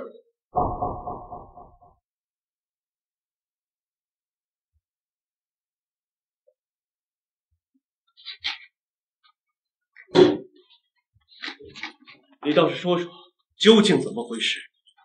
王爷何必多问？你要觉得我错，我便是错了。你不要再闹了，乖乖回答本王的问题。你还是问你的心肝小宝贝是吧？好，不说是吧？那本王问你，为何要回叶家？与你和离。和离可以，本王说过，需得到皇上亲口撤回赐婚圣旨。皇爷难道不知君无戏言吗？皇上要是同意我们和离，那他不是自打脸吗？说白了，从头到尾你就是在耍我。不能让皇上收回成命，那是你。好，你要跟我玩这套是吧？滚出我房间！不要再闹了。我可不敢闹，我要是把你惹急了，你抬手就去给我惹。本王没有打。这次是没打，但是保不定下次。本王，王爷要是觉得无话可说，那便把我放回叶家，咱们以后啊一路更加好。不行，你突然跑回娘家，就不怕被人传出去笑话？王爷还怕人笑话？王爷，我问你，自古以来，侧妃之礼应当如何？你纵容林招娣正妻之礼入府，难道就不怕别人笑话你宠妾灭妻吗？本王1个月都在军营处理军务，根本不知道他的所作所为，何来纵容一说？你之前宠着他的时候可没这么说。你若是因为这个跟本王闹脾气，便大可不必。本王答应你，绝不会让他以正妃之礼入府。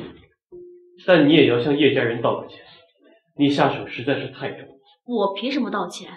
是林招娣逾越在先，我身为王妃有权管教，而且他们全家人跑到这儿说让林招娣做王妃，还要把我搬到青楼。我没杀了他们全家，已经算是我心慈手软了。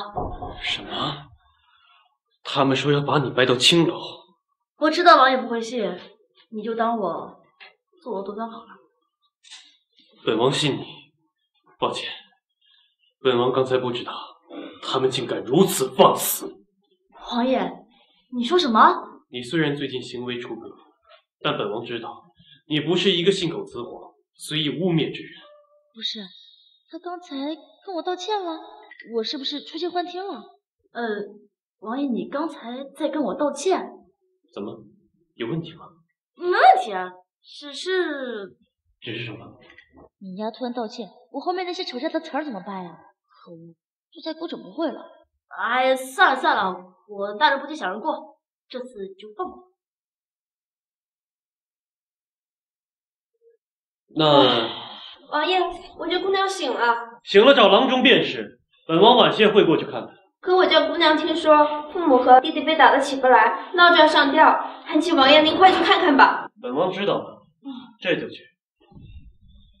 哎呀，王爷可真忙啊，哄完我也哄其他小老婆喽，你赶紧去吧。这语气怎么听着有些酸？你跟本王一起去。凭什么？我才不去看戏呢。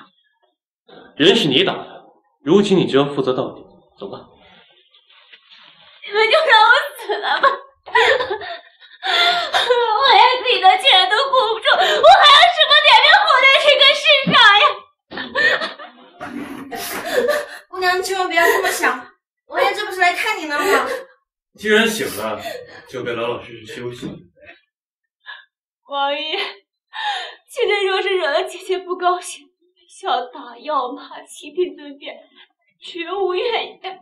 可是我娘和我弟弟有什么错？凭什么要遭受如此的虐待？还请王爷给妾身做主。你娘与你弟弟以下犯上，竟说出要你做王妃，把叶兰迈入青楼这种大逆不道之话。你若还想包庇，便是与他们想法一致，你可认罪？妾身不知此事，王爷息怒。妾身发誓，从来有如此想法。我娘跟我弟弟，他们就是蠢笨，说话不经过脑子。还请王爷不要与他们一般见识。他们说的这种话，足够本王砍他们100次脑袋。你若还想保住他们的性命，便交给本王一样东西，这件事就可当做没有发生过。什么东西啊？告诉本王，这东西是什么材质做的？这是什么材质啊？不认识这东西。我若是说不知道，王爷一定会生气的。不管了，先救了娘和弟弟再说。妾身知道，妾身当然知道。既然知道，就赶紧交代。妾身也想告诉王爷，可是妾身的身子有点虚弱，还请王爷能否宽限几日？身子虚弱，来人，请姜太医来。是。难道厉子涵留着林招娣是为了奴？先不出府，看看再说。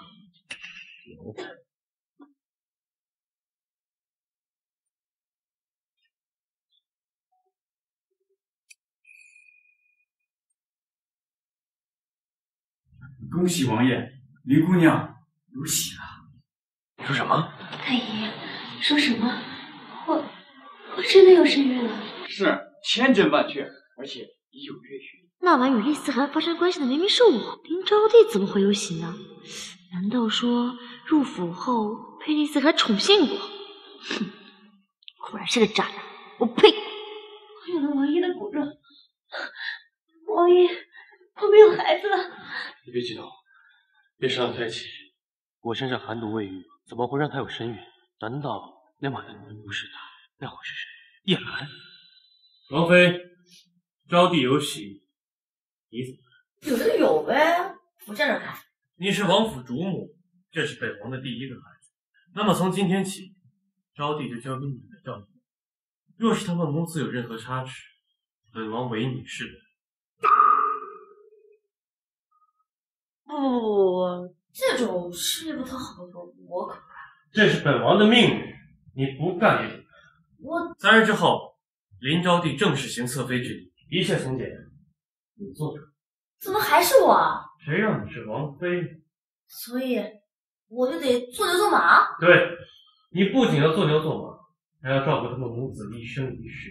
喂，你刚才可不是这么说的呀！现在情况不一样。来人，把荣华院里里外外检查一遍，任何对胎儿不利的东西通通丢掉。江太医，还麻烦您开个安胎的方子。是，下官这就去。王爷，那妾身的娘家人。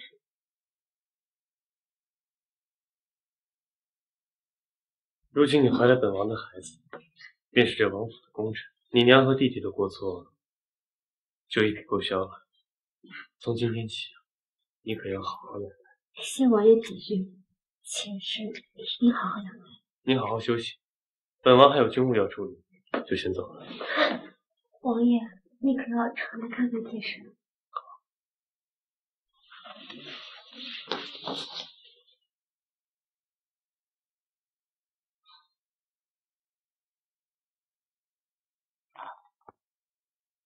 干嘛突然停下？叶兰，你还记不记得后山大王？我记不太清了。你想问什么？你是不是见过什么？没有啊，我什么都没见过啊。你父亲说你背后有条疤。是有条疤，怎么了？可以让本王摸一摸吗？不行。为什么不行？你是本王的妻子，本王摸哪里都是应该的。我3年没洗澡了，浑身上特别脏。那个，我怕脏你的手。没关系，本王不嫌弃。我嫌弃我自己啊！要不这样，我先去洗个澡，然后呢，随便摸多久都可以。好，那你打算什么时候洗？明年。此地无银300两，你等着，本王迟早揭穿你。娘，你可大来了！身上的伤好点没有？好什么好，疼死我了，做都不敢做，都怪叶兰那个贱人。还好你怀了王爷的孩子，否则我和你弟弟快被那个贱人害死了。秋荣，你先出去，把门关上，我要有事情跟你们俩单独聊一下。是。娘，你可要救救我！怎么了？娘，你过来，跟你说。嘘，娘，你小点声。这孩子不是王爷的。王爷从未碰过我，这若是孩子生下来被人发现与王爷不像，就暴露了呀！到时候咱们全家可要人头落地了呀！不行，这孩子不能留，否则后患无穷。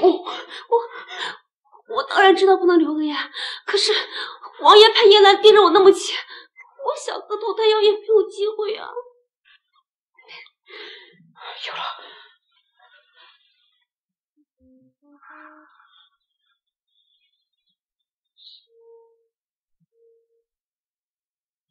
姑娘，今日侧妃礼虽说不是正妃规格，可王爷还是同意那林招娣从正门入府了呢。哎，正门就正门呗，谁让他有王爷的孩子啊？王妃，您不生气？本王妃生什么气啊？您是王妃，王府的第一个孩子，理应由您生才是。哎呀，这天底下没有道理的事多去了。他现在有2个小老婆，但是以后说不定娶第3个、第4个，进府给他生孩子。我要是每次都生气，那我岂不是被气死了？王妃心胸宽广，奴婢钦佩。我哪里是心胸宽广，不过是想着迟早会合理的心罢了。若我未来的老公真要三妻四妾，我一定先把他打入无根门。王妃，按照规矩，你应该去前厅接侧妃进茶了。知道了，马上来。王妃请用茶。哎，跟我玩这一套，你当我没看过电视剧啊？王妃，就算您不喜欢妾身，也不能推翻妾身敬您的独母茶呀。王爷，你亲眼看到了，他这松的手。本王什么都没看到。可怎么可能？你们习武之人都是目光如炬的。怎么，你这是在质疑本王？何止是质疑呀！你这偏见太明显了吧？招娣，你还有身孕，快起身。来人，送招娣回润华院休息。妾身先行告退。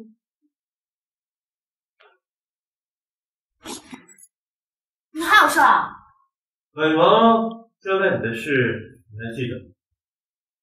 什么事啊？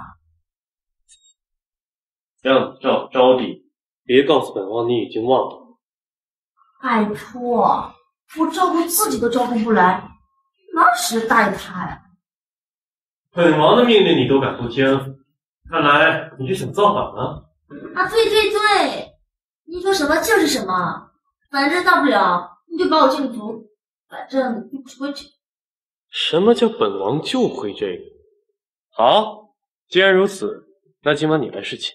你跟明招娣成亲，你让我侍寝干什么？那还用说吗？招娣有孕，本王总不能对一个孕妇做那种事。那你就舍得像我这样无辜纯洁的小白花跟你？无辜纯洁，还小白花？哼！我怎么感觉自己被人羞辱了？反正我不侍寝。由不得你，嬷嬷就在外面。若是让太后知道你身为王妃却不肯侍寝，你猜太后会如何？你想威胁我？我才不怕他呢！太后多半会说是你身边的下人照顾不周，没有好好教导王妃规矩，重则全部处死，轻则发卖出去。别说了，我不侍寝，但是我会帮忙照顾招娣。你确定？王妃可别勉强。我确定，一点儿都不勉强。好，那就这么说定了。本王还有要事处理，王妃自便。我也带走。出门就栽跟头，甩个狗啃泥。姑娘，叶招娣那不成器的弟弟喝多了，在王府大门外又吵又嚷的，下面的人谁也不敢管。走，去看看。正愁一肚子火气没处发呢，这个人妖可真是会挑食。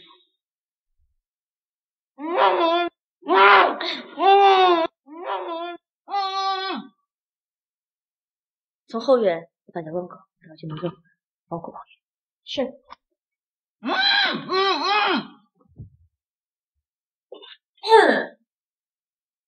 你叫什么名字啊？魏王妃，小儿名叫陈俊。看你在王府东张西望，可是在找人？啊不是。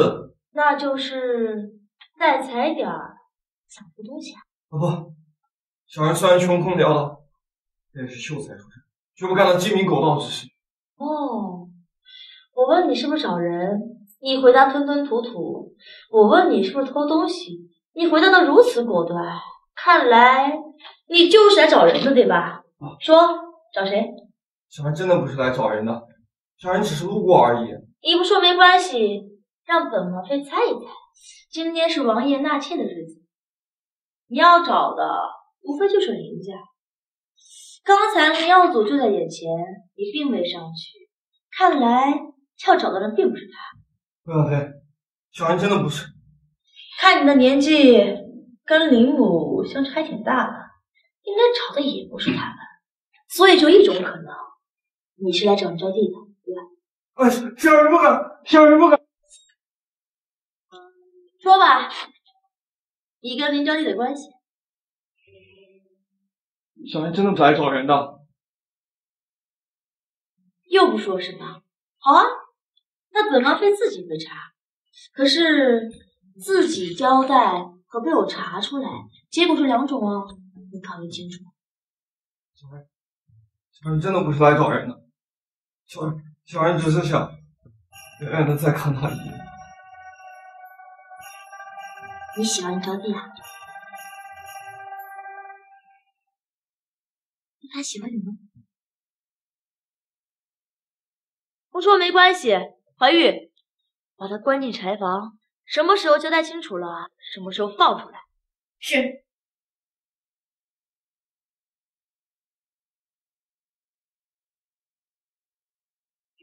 王妃，其实妾身很早就想和你谈一谈。你想说什么？其实那晚跟王爷成欢的人是王妃吧？别胡说！你不敢承认，这恰恰说明我猜对了。没错，我就是冒充你才嫁入了王府。我想你应该也是不想让王爷知道，所以才默认被顶替的吧？否则你早就拆穿我了，对吧？你想干什么？王妃，听说你抓的程序，不如我们来做场交易。我充其量是隐瞒，而你是死罪，你拿什么跟我交易？拿我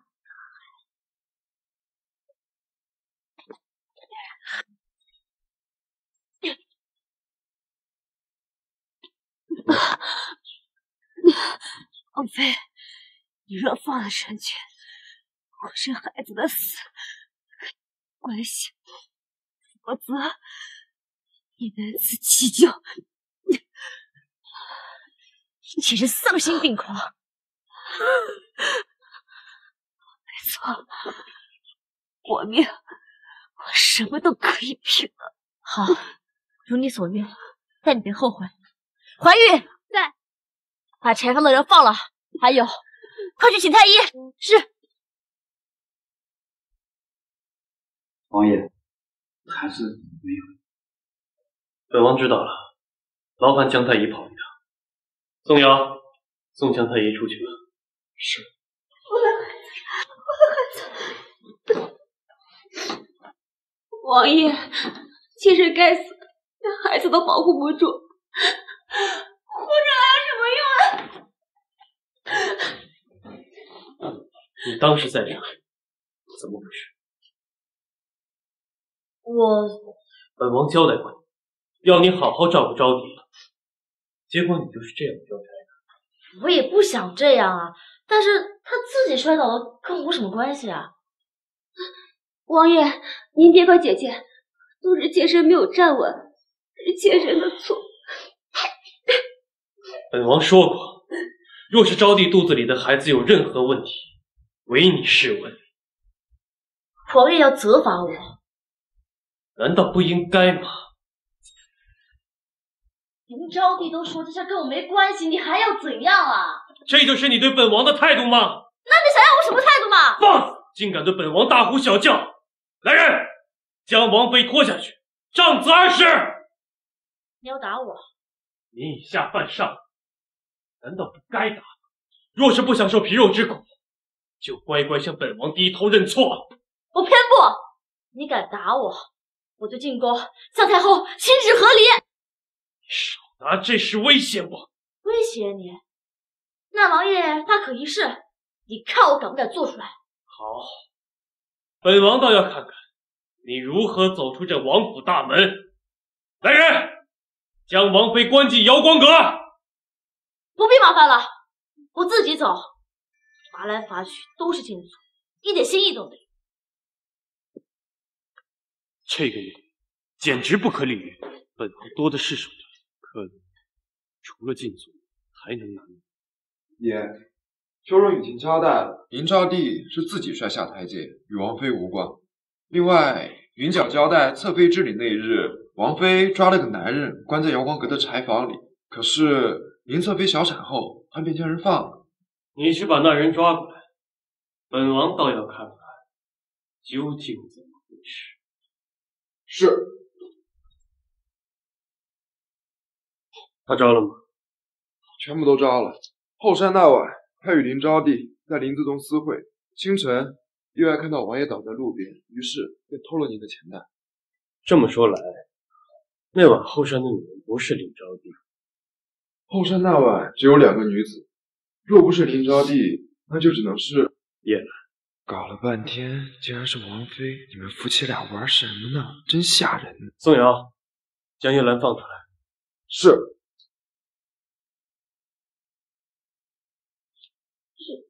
这是什么啊？是清明礼，给客人用的。那怎么行啊？要是被王爷知道我给他喝这个，我可死定了！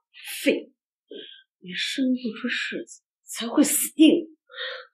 娘，我现在只想跟王爷安安稳稳的过日子，你别闹了行吗？我可警告你，你必须生出世子，才能稳固在王府的地位，否则迟早会被扫地出门。为什么？你想啊，镇北王上阵杀敌，九死一生，万一哪天被派出去，死在了战场上，这王府便是越来越人说了算。可若是你生出了世子，便可继承王爷的爵位，到时候再让你弟弟过来帮忙管理王府事业，那以后就是说了算。那我试试。这才是娘的好闺女，记住，今天我是这样。知道了。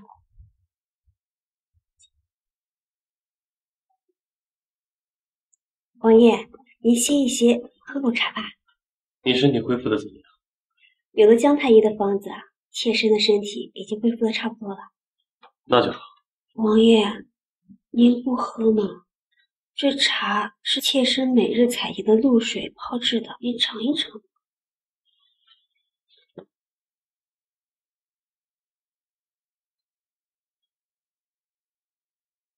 不错，茶香浓郁，入口生风。王爷您喜欢就好。没什么事，你就下去吧。王爷，妾身最近新学的下棋，不知您可否指教一二？怎么对下棋感兴趣呢？妾身听闻王爷不仅骁勇善战，棋艺也十分精湛，想着多学点东西，也能与王爷更近一些。好啊，坐吧。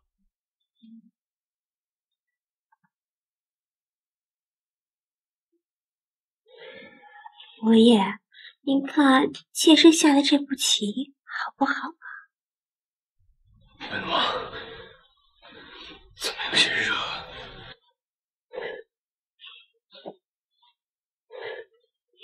王爷热吗？不如妾身帮你脱掉外袍。你这是？忘了跟王爷说了，这个呀名为醉春风，第一次喝的人难免会醉意上头。热。您别怕，就让臣妾为您上头。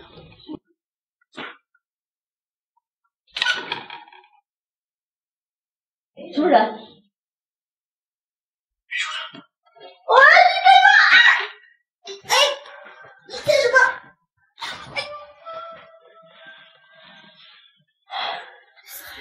你没事吧？叶兰，本王记得还欠你一个新婚之夜呢吧？不，王爷，你什么都不欠。那就是你欠本王一个新婚之夜。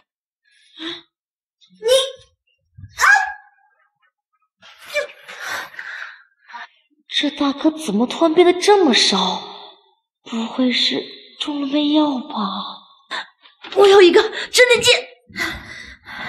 这是你逼我的。你竟敢扎本王！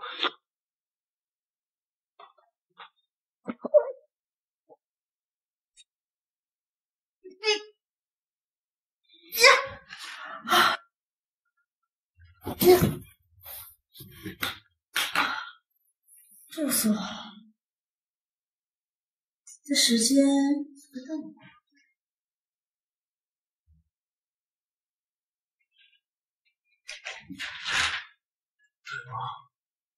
这是怎么了？王爷，你没事吧？你刚才都吓坏我了，我还以为你差点不行了呢。本王怎么在你这里？你刚才突然闯进来，然后就到床上了，到底发生什么事了？本王记得在和招娣下棋，然后就不记得了。哦，还好不记得我扎了他屁股的伤。那王爷记得当时有吃什么喝什么吗？本王喝了他递过来的茶，好像叫什么醉春风。那杯茶一定有问题，竟然有人给你下药。我现在就叫怀玉，叫他去派人去查阅。不必了，他们不会流血身亡。那你就这么算了？你觉得本王是那么好说话的？那王爷的意思是？以其人之道还治其人之身。可恶！竟然让他跑了，刚才差一点就得手了。怎么了？王爷呢？我就说这一招不行，这王爷他把我推倒，自己跑了。不行，咱们得快把王爷给找回来。万一他联系了哪个小丫鬟，岂不是为他人做了嫁衣？走。你们这是要去找本王啊？王爷，您刚刚去哪儿了？本王刚才燥热难耐，出去吹吹风而已。那王爷现在感觉可好？您看本王现在如何？王爷自是英姿阔绰，气宇轩昂。过去，刚才没下完的棋，现在可以继续下。行，当然可以。等等，王爷，你有何吩咐？本王与侧妃下棋，您要看吗？老身就不看了，我也看不懂。招娣，快陪王爷下棋，老身先告退了。王爷请坐。刚才那茶味道不错，可还有？有，当然有。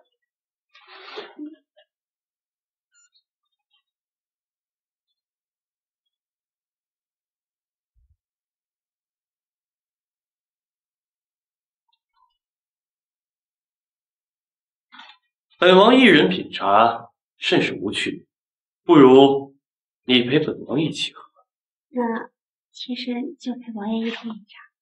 你先请。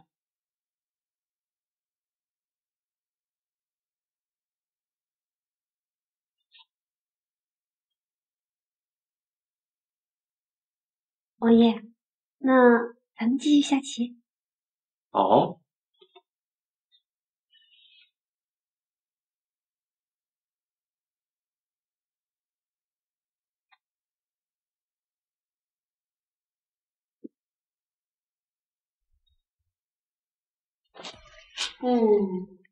娘，这王爷大晚上的让我们在书房外面等干什么？理解些事情了，这可是成婚后的头一次，王爷自然是要赏赐我们。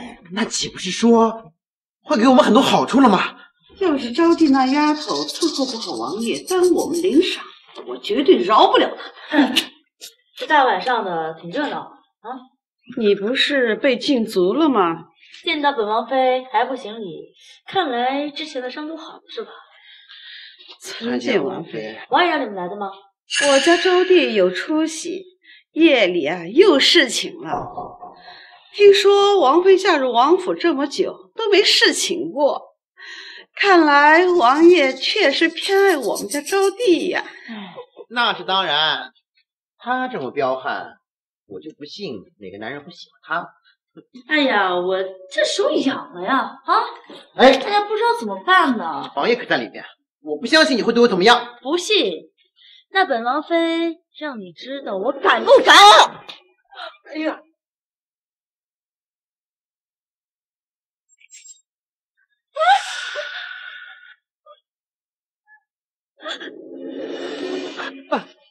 草莓饶命了，小妹也不知道怎么回事，这怎么可能呢？你怎么可以跟下人在一起？王爷呢？女儿什么都不知道。王妃，饶命了！小的是被冤枉，小的是被冤枉的。你这狗奴才，你敢欺负我姐姐！来人，把他带下去，乱棍打死！怎么回事？王爷，你的小老婆怕你天气冷，给你织了件棉帽子。你别胡说八道，这些都是误会。王爷，这都是误会，你什么都没看见。好大的胆子！王爷，妾身没有做对不起您的事，是他，一定是他对我动误会，您一定要为妾身做主啊！气死！敢在本王书房中搞出这种丑事，简直是令人发指！来人，把这对奸夫淫妇拖下去杖毙！妾身冤枉呀！王爷，妾身冤枉！王爷，不要！王爷，求您饶了我姐姐吧！王爷，这茶要问你。凤瑶，太原是彻查这茶的来源，凡有牵连者，任何人都不许放。王爷，那这两个人如何处置？先将他们关起来。若是这茶与他们无关，再放。是。王爷！既然事情解决了，咱走了。看完是一个想法。哎呀，王爷，你还有什么事吗？没事，就不能和王妃说话。你要没什么事的话，我肚子饿，去。本王也没吃呢，你不邀请本王一起？哎呀，我没做那个，我才不要跟你一起吃呢，还有伺候，不够麻烦。来人，准备饭菜。哎，干出好戏，天都亮了。送给你。这是什么？王爷干嘛送我东西啊？难道你忘了，今日是你我成婚3周年？打开看看吧。这都3年了，真好看。哎，这个是王爷选的，喜欢吗？喜欢啊，只是你怎么突然送我簪子啊？你我是夫妻，作为丈夫，送你几根簪子不应该吗？我们这夫妻关系还没到那一步吧？那我们现在到哪去我们就相敬如宾啊。月兰，本王离京这3年苦了你了，但是本王保证，以后绝不会再离开你。不苦。你要是有什么事啊，你尽管去做，你不用管我，真的不用管。我知道你还没法接受我，但是没关系，我可以等。王爷，你好端端的，你干嘛说这个啊？这东西是你的吧？不，这个是林招娣的。林招娣已经老实交代，那日在后山救本王的并不是他，纵要调查，那日去了后山的只有你和林招娣，既然不是他，那便是你。不是我，怎么可能是我呢？王爷，你再查查，那天可能还有其他人。叶兰，我需要你的帮助。什么？你能不能把这东西的材料和设计图纸交给本王？若是有了它，北疆数10万百姓都不用再饱受战争的摧残。原来你的意思是让我帮你制造公主啊？对，叶兰，算本王求你了。可恶，我还以为你在跟我求爱呢，结果给我整这么一出。姑奶奶就这么没有魅力吗？北疆百姓每日都在水深火热中生存，北蛮人兵强马壮，即便本王再如何击退他们还会卷土重来。可本王相信，如果有了它，一定能够灭掉北蛮，让百姓不再流离失所，家破人亡。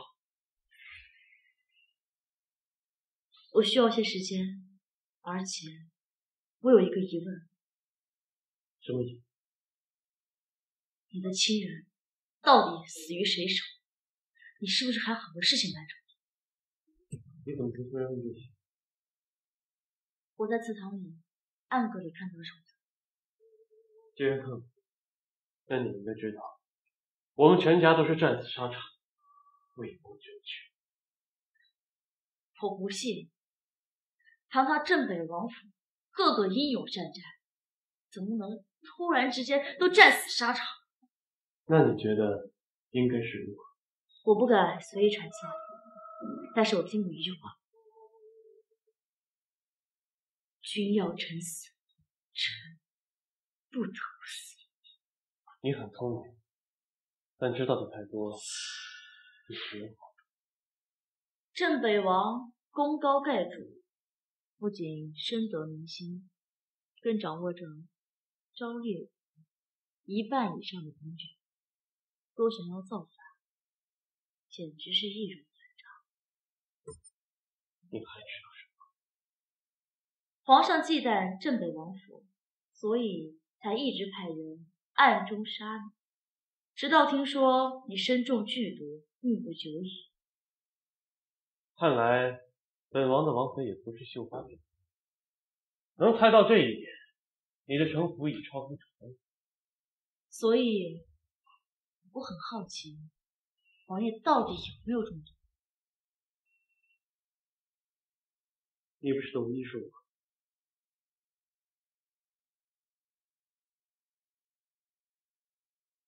心脉受损，你真的中毒了？永昌帝多疑，想骗过他，谈何容易？所以你从一开始就豁出了性命，只为了报仇。没错，镇北王府100多口人全都白白送死，我要让景家人血债血偿。可是你有没有想过，一旦造反，就让忠贞烈骨的镇北王府从此背上谋权篡位的污名。我们厉家人3代忠良，为了昭烈，鞠躬尽瘁，死而后已。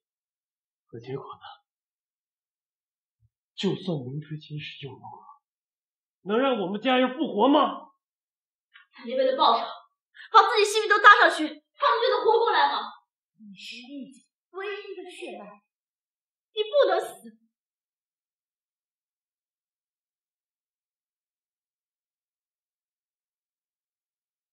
所以本王求你，在我死之前，完成我的遗愿，灭掉北蛮，这样即使本王死后，北疆百姓也能百事无忧。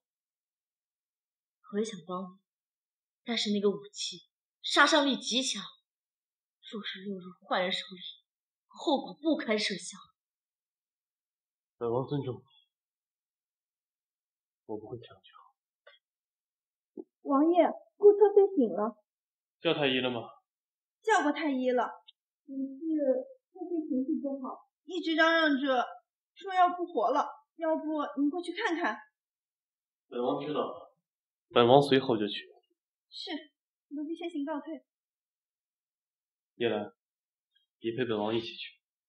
王爷，我有话跟你说。本王知道你想说什么。你知道？走吧，路上。主子，您就喝一口吧。我不喝，反正王爷也不信我。既如此，我活着还有什么意思啊？谁说本王不信你了？王爷，怎么不吃药？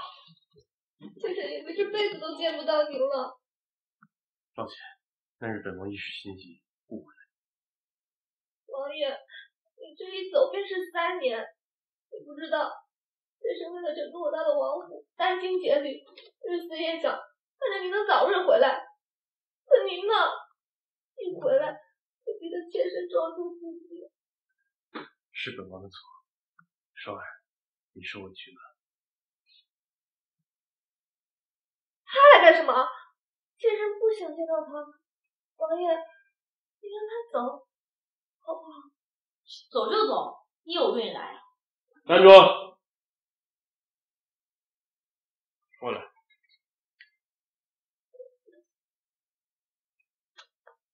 跪下！凭什么？凭本王是你的夫君。我不跪。你诬陷侧妃，害得她撞墙自尽，如今让你下跪，你还不知悔改，本王看你真是无药可救。我没有诬陷他，那天晚上我是真的看见他跟一个男人。王爷，你真的好苦，来人，快请太医。王爷，为什么您也说是相识？对你的感情一直都是忠贞的女的。可是王妃出现，我是对王妃怎么样的我是对如此羞辱，实在是受不了。如果要是我出去自己传出去的话，先生也不活了。请饶，把王妃关入瑶光阁，没有本王的允许，谁也不许放她出来。是。厉思涵，你是非不分，活该你戴绿帽子！我跟你说，你这是个贱人！给本王堵住他的嘴！王妃，你就别再惹王爷生气了，走吧。王爷，这一别3年，你对妾身还是这么好，谢谢王爷，愿意相信妾身。本王还没有糊涂到相信他一个傻，与他不过是皇上面前的逢场作戏吧。本王心里最在意的还是你。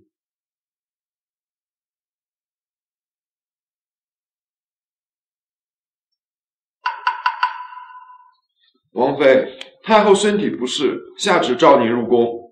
哎呀，王爷不是说除了他以外，任何人都不允许把他放出去吗？自然是太后懿旨更重要。行了，你下去吧，把华姨叫进来。是。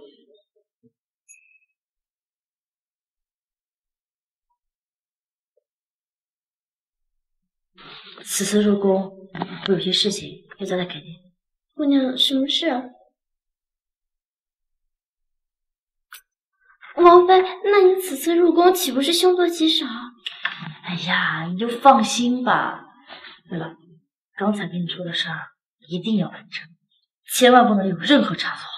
好，我一定不会辜负您的信任的。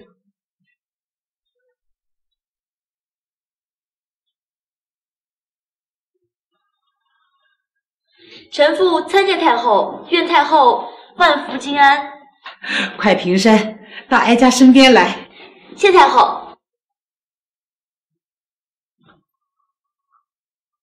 臣妇听闻太后最近身体不适，可是哪里不舒服啊？老毛病，没什么不舒服，就是太久没见你，想你了。太后无事就好，我也想您。不过这咳嗽确实该治一治了。随后啊，我开些方子给您调理一下，您看一下如何？那自然好。不过哀家怎么听说王府出事儿了？太后，你都不知道，李思涵他实在是欺人太甚。这怎么还哭上了？到底为什么？是厉思涵欺负你了吗？他平时在那个皇帝面前都对我百般招呼，可私底下，他根本就不给我好脸色，还为了别的女人欺负我，甚至是进我的府。他如此对你，可哀家怎么听说他心爱的侧妃被杖毙了？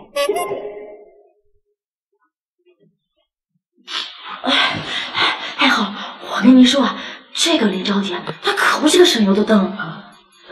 他竟然跟府里的下人都动那个了，还被李思涵撞破，这才被处死的。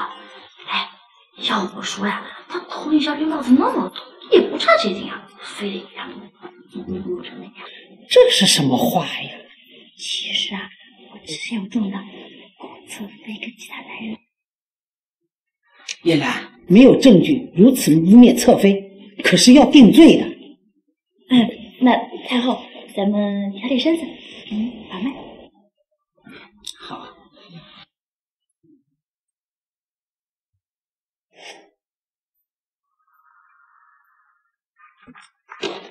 臣妇不知太子殿下下雨。王妃不必多礼，孤只是恰好路过。那殿下请坐，我就先行告退了。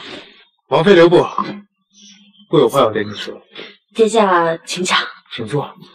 殿下有什么话，直说便是。有件事情啊，一直令本宫好奇，不知王妃可否为本宫解惑？什么事啊？听闻王妃生来痴傻，怎么忽然之间就变成正常人了？甚至还精通医术，这实在是令人匪夷所思啊！这个问题臣父之前就回答过了，并且我的父亲已经帮我证实。本宫当然知道你先前的解释，可本宫百思不得其解，这个世界上怎么会有人因为一场梦而变成另一个人？乃世界之大，无奇不有嘛。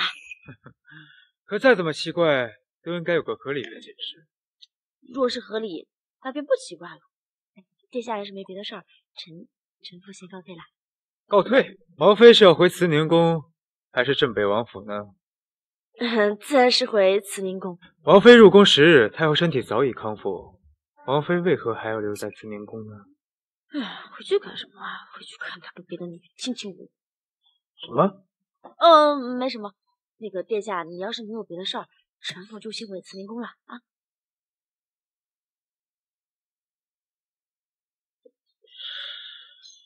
这个女人留不得。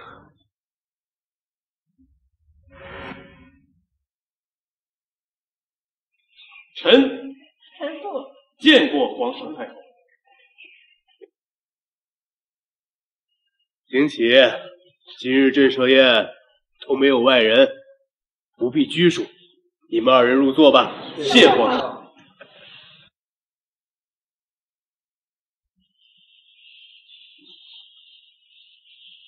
顾侧妃，看你气色红润，面若桃花，想必这半个月啊，一定备受关怀滋润。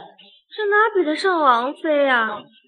仍日可以在太后面前享清福呢。不像妾身握着个病体，又要管着王府，要照顾王爷的。虽说只是个侧妃，却也帮姐姐顾了不少事务。这想偷懒也不行呢。你得意什么啊？要不是你，我会被禁足吗？好了好了，今日宫宴不提这些。太后所言极是。叶兰，本王知道你记恨禁足一事，但今日是宫宴，你要懂得收敛。你就只会说我，明明是他才出言不逊的。本王并未听出双儿对你有任何不敬，况且他所言皆是事实。你虽是王妃，可这王府上下得管个一整日上蹿下跳，没大没小，还诬陷双儿。本王让你禁足反省，你却依旧毫无悔改之意。我这话什么意思啊？难不成你想与我和离，王妃之位让给顾云霜吗？放肆！还不快坐下！当着皇上太后的面，你怎能如此无礼？皇上、太后，你们都看到了，厉思涵心里根本就没有我。平时你对我不闻不问就算了，遇到事情也只会偏袒顾云霜。全部好歹也是一家嫡女，现在平日里过的不如一个下人。皇上，请你看在我照顾太后没有功劳也有苦劳的份上，请允许我跟厉思涵和离。你不要胡说！皇上，臣绝对没有偏心银霜，实在是夜阑月行。以后您看，清官难断家务事，他们夫妻之间的私事不便参与。只是叶兰，你也要收敛些性子。你看银霜温柔懂事，比你有分寸多了。太后，连你也不向着我，哭哭啼啼成何体统？还不快退下，等整理好再来。是。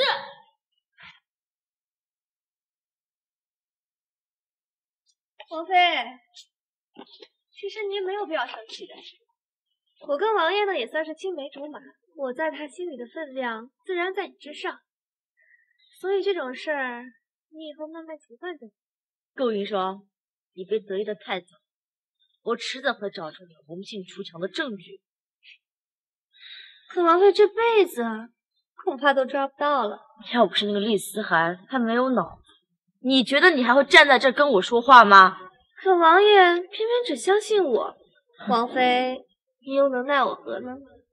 若要人不知，除非己莫为。总有一天，厉思涵一定会知道谁是真心对他的。你不过就是个水性的贱人。那恐怕你再看不到了。姐姐，我好香啊！你为什么要打我？这么老土的招式吗？叶兰，干什么？这里是皇宫，由不得你胡作非为。反正不关你什么事，回答。本王亲眼所见，你还想狡辩？本王亲眼所见，你还想狡辩？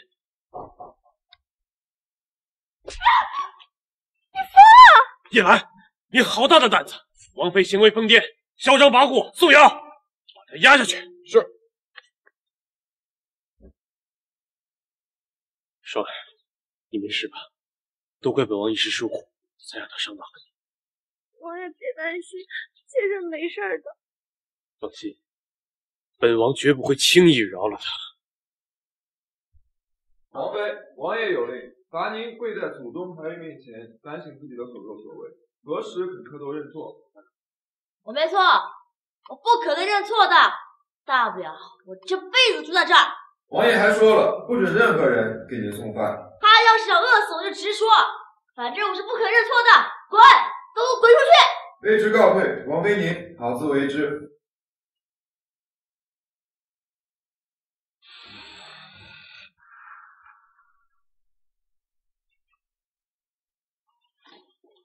这次还输了。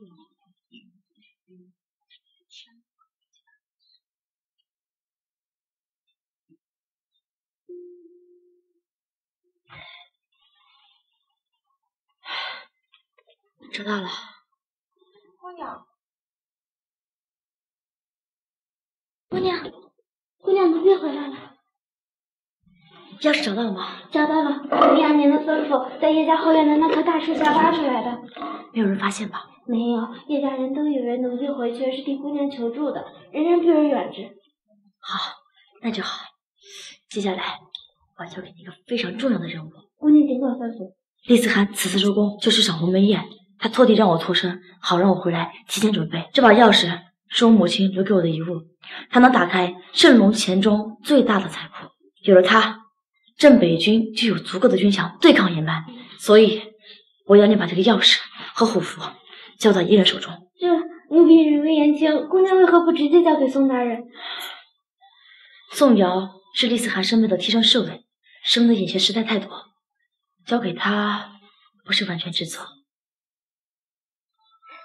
那姑娘与奴婢交给谁？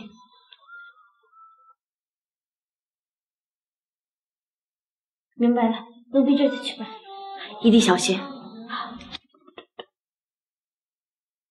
快去，快去。报！启禀圣上，北疆传来急报，北蛮首领趁夜偷袭，已攻入秦河湾，烧杀抢掠，无恶不作。呈上来。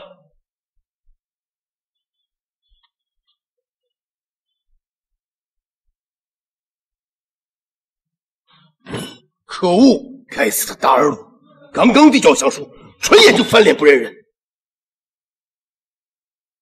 皇上，臣请命，立刻带兵前往北疆。这一次，一定会将他们赶尽杀绝。不行，你身染寒疾，怎可又以身犯险回北疆御敌？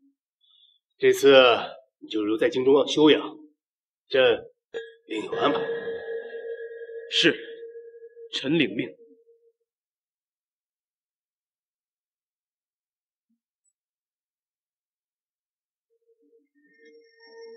你来做什么？自然是来看看我手下败将凄惨的模样了。无聊。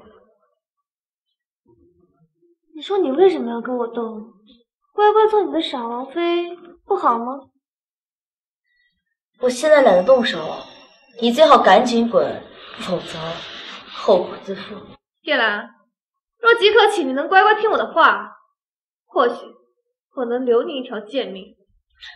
什么意思啊？识时务者为俊杰。如今肯向我低头，这整个王府便再没有敢欺负你的人。可若你不肯，那就别怪我不客气了。可是我这个人啊，天生反骨，我倒要看看你是对我怎么不客气。黑脸不要脸的贱蹄子，来人，把他给我按住！是。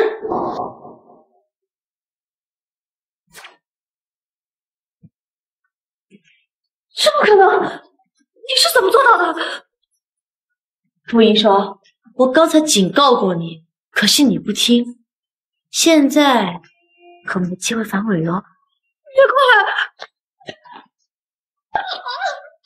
刚才不是很嚣张吗？怎么样，还想对我不客气吗？来了！你敢打我！我告诉你，我怎么会饶过你的？多谢你提醒我，这长夜漫漫确实很无聊，要是招来人，你我之间的性质，那就不好。听说你跟丽丝还是青梅竹马，那他的全家你应该都不陌生吧？你想让我放过你，那你就求求他们，全家保佑你。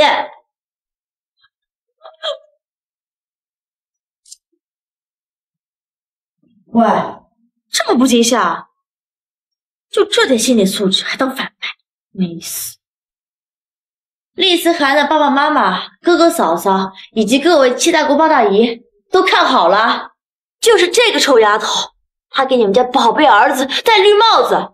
要是有一天她下去，你们可千万不能放过她。要是有一天她下去，你们可千万不能放过她。王妃这是冲着祖宗牌告上状，治下顾云霜以后，怕是连死都不敢死。暗中盯着顾云霜的一举一动，有任何动向，随时向本王汇报。是。那王妃呢？她知道什么该做，什么不该做。你只需要派人随时能保护她的安全就好。属下已经派了一支暗卫，负责无时无刻保护王妃。一支？卑职想，王妃一直在王府，应当不需要那么多人保护。那要是本王离京呢？你觉得他们能放过叶兰？是卑职顾虑不周。只是王爷，皇上会让您离京吗？满朝文武，本王不信谁有这个本事能击退北满。本王重新领兵出战是迟早的事。是，卑职立刻安排暗卫护王妃周全。我以人格担保，那天晚上我真的看到顾云霜跟那个男人在一起，只不过那个男人戴着面具，我也不清楚是谁。本王一早就知道了。你怎么知道？本王虽然3年都在军营，可这里毕竟是镇北王府，他不可能神不知鬼不觉的在本王的地盘兜圈。那这么说来，3年前顾云霜就红杏出墙了，你是怎么忍到现在的？他不是红杏出墙，他本就是别人安插在本王身边的细作。可是你们不是青梅竹马吗？年幼时，皇帝忌惮我爹娘，便将我扣押在京城做人质。顾云霜总会在我受到欺负的时候伸出援手。起初我还很感激，可后来发生的次数多了，慢慢的，我就知道他们是一伙的。那么早就开始下这盘棋了吗？眼下北疆战乱，皇帝派了镇国大将军前去边疆。他虽然有些本事，可北蛮人十分狡猾，并且骁勇善战，除非像本王一样十分清楚要塞环境，否则他不可能打得赢。这么说来，皇帝还是要派你去出兵啊？这次皇帝恐怕不会让我活着回来，所以我才会求你帮我。好，我可以帮你，但是我只能给你提供一部分的文件。至于能不能打赢胜仗，得看王爷自己有没有这个本事了。谢谢你，叶兰。不必谢了，只不过你走了之后，想必这王府也不太平。顾云霜一直在找能调任镇北军的护府，等我身死的消息传回京城，皇帝便会以我疑似谋反为由，派景岳陈抄王府。所以，我想把虎符交由你保管。交给我？对，我不管你把它放在哪里，但是一定要交给自己信任的人。好。哦，对了，你那个噬心蛊的毒，我可以帮忙解。你要是相信我的话，今晚别打房间。好。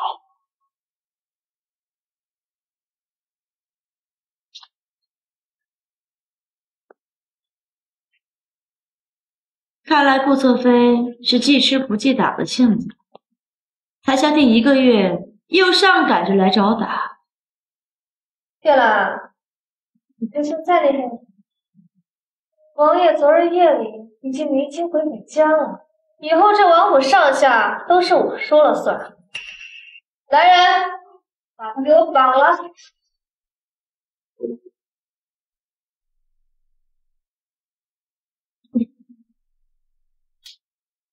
你刚刚不是很狂吗？怎么现在不说话了？难道你知道反抗只会死得更惨？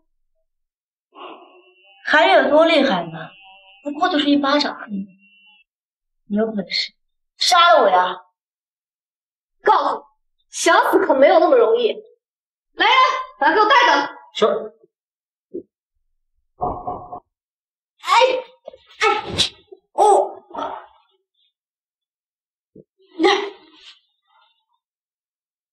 你到底是谁？你不必在乎我是谁。想活命的话，我问你什么，你答什么便是。你想问什么？厉思涵临走的时候，有没有把什么重要的东西交给你？自从被罚进祠堂之后吧，我就再也没有见过他。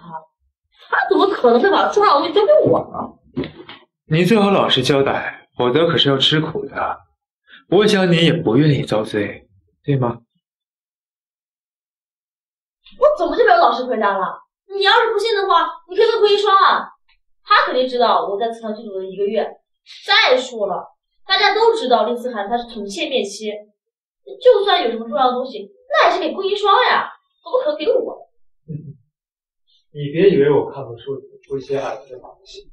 表面上厉思涵偏心银霜，可对你的责罚只有进足。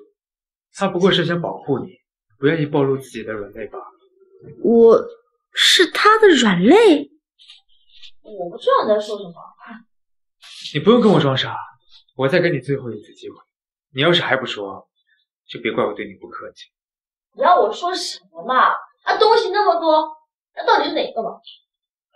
好，既然你非要挑明，那我就告诉你，立刻把镇北镇古符交出来。哦，是这个呀，怎么不早说嘛？你知道在哪儿？不知道。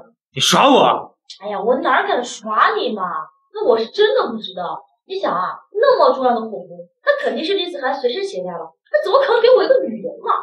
他是镇北王，就算没有古符也不要这么罪，所以他绝不会在你身上。他一定是藏了起来，至于藏匿之处，你肯定知道。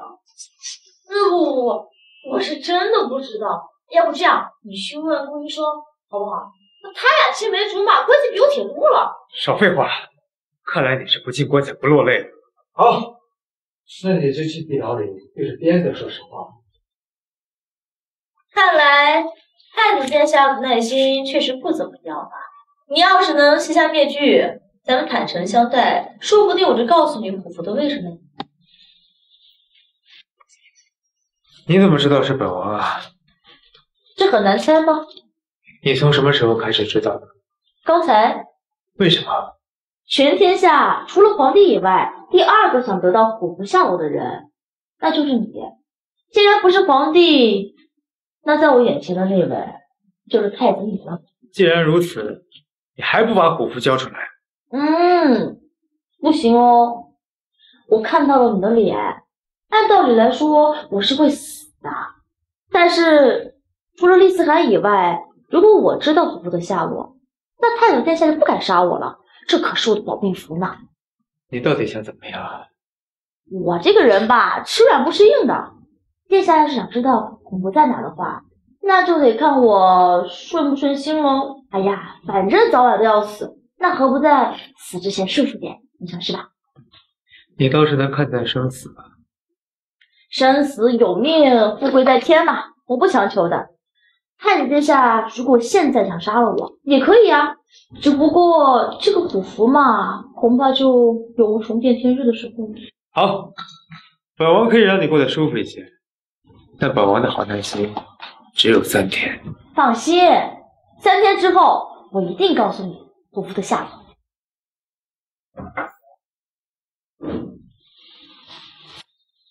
3天期限已到，你现在可以把古符交出来了。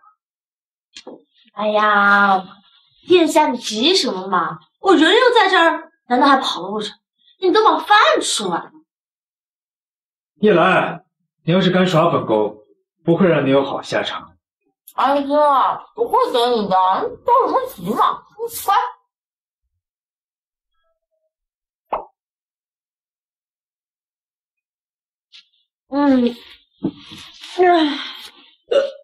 虎符呢？说。喏，我说吧，当然是肯定会给你的啦，急什么？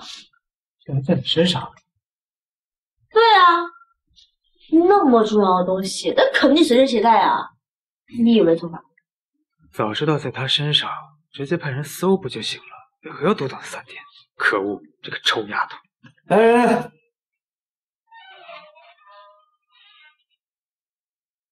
你们好生伺候镇北王妃上路。是。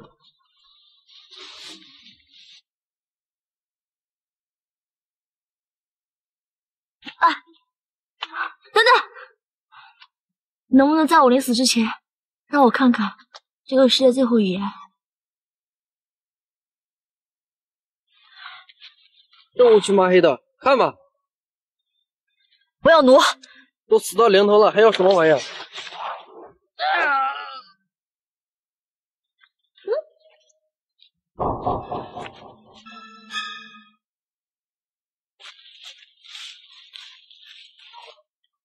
这么多人，看来拿个大家伙。哎，还有人。王妃，我们是王爷派来保护你的。你有什么证据？是这王爷给的令牌。那你们怎么才来？不是我们慢，而是你解决的太快了。小场面了，走吧。去哪儿啊？回王府，先干掉顾银霜，再跟镇北军会合，捉拿反贼。是。主子，听说太子爷拿到虎符了，今日便能调令镇北军毕宫。那老皇帝终于要下位了呢。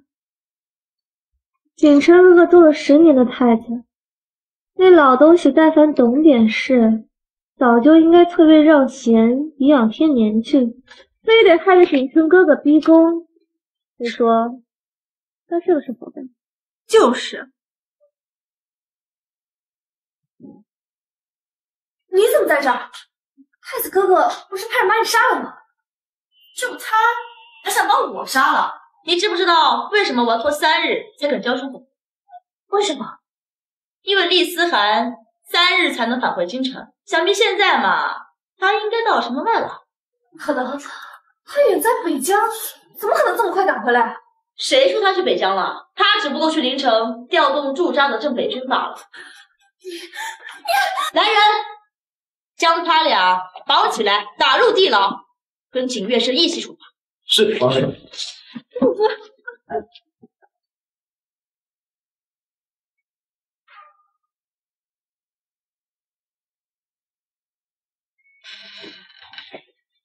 常大爷，之前丫鬟给你的虎符要什么？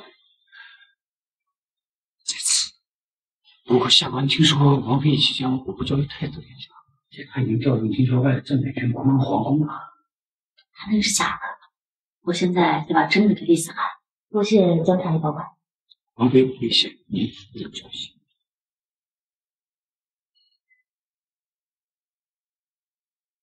王爷，王妃来了。叶兰，她在哪儿？王爷，王爷，您交代的虎符在这儿。兰儿，王爷，我……兰儿，对不起，让你受苦了。暂时等我回来，好吗？好，我等你回来。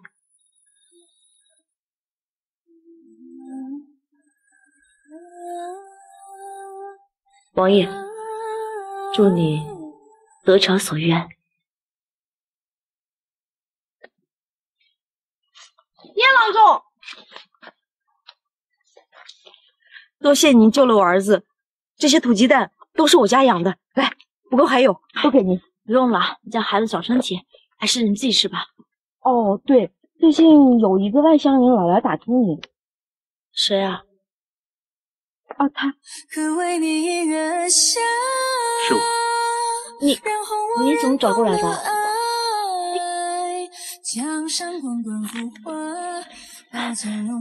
王爷，哦不，皇上，你别这样。兰儿，你说过会等我回来的，你骗我。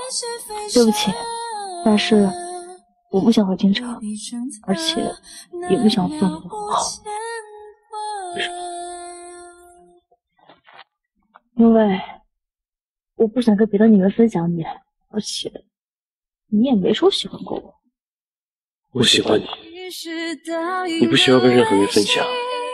从今以后，仅你，我们还没有和离，所以你这一生一世都是我厉思涵的妻子。跟我回宫的兰儿，绝不会负你。好，我相信你。风过后雨散才会有天晴。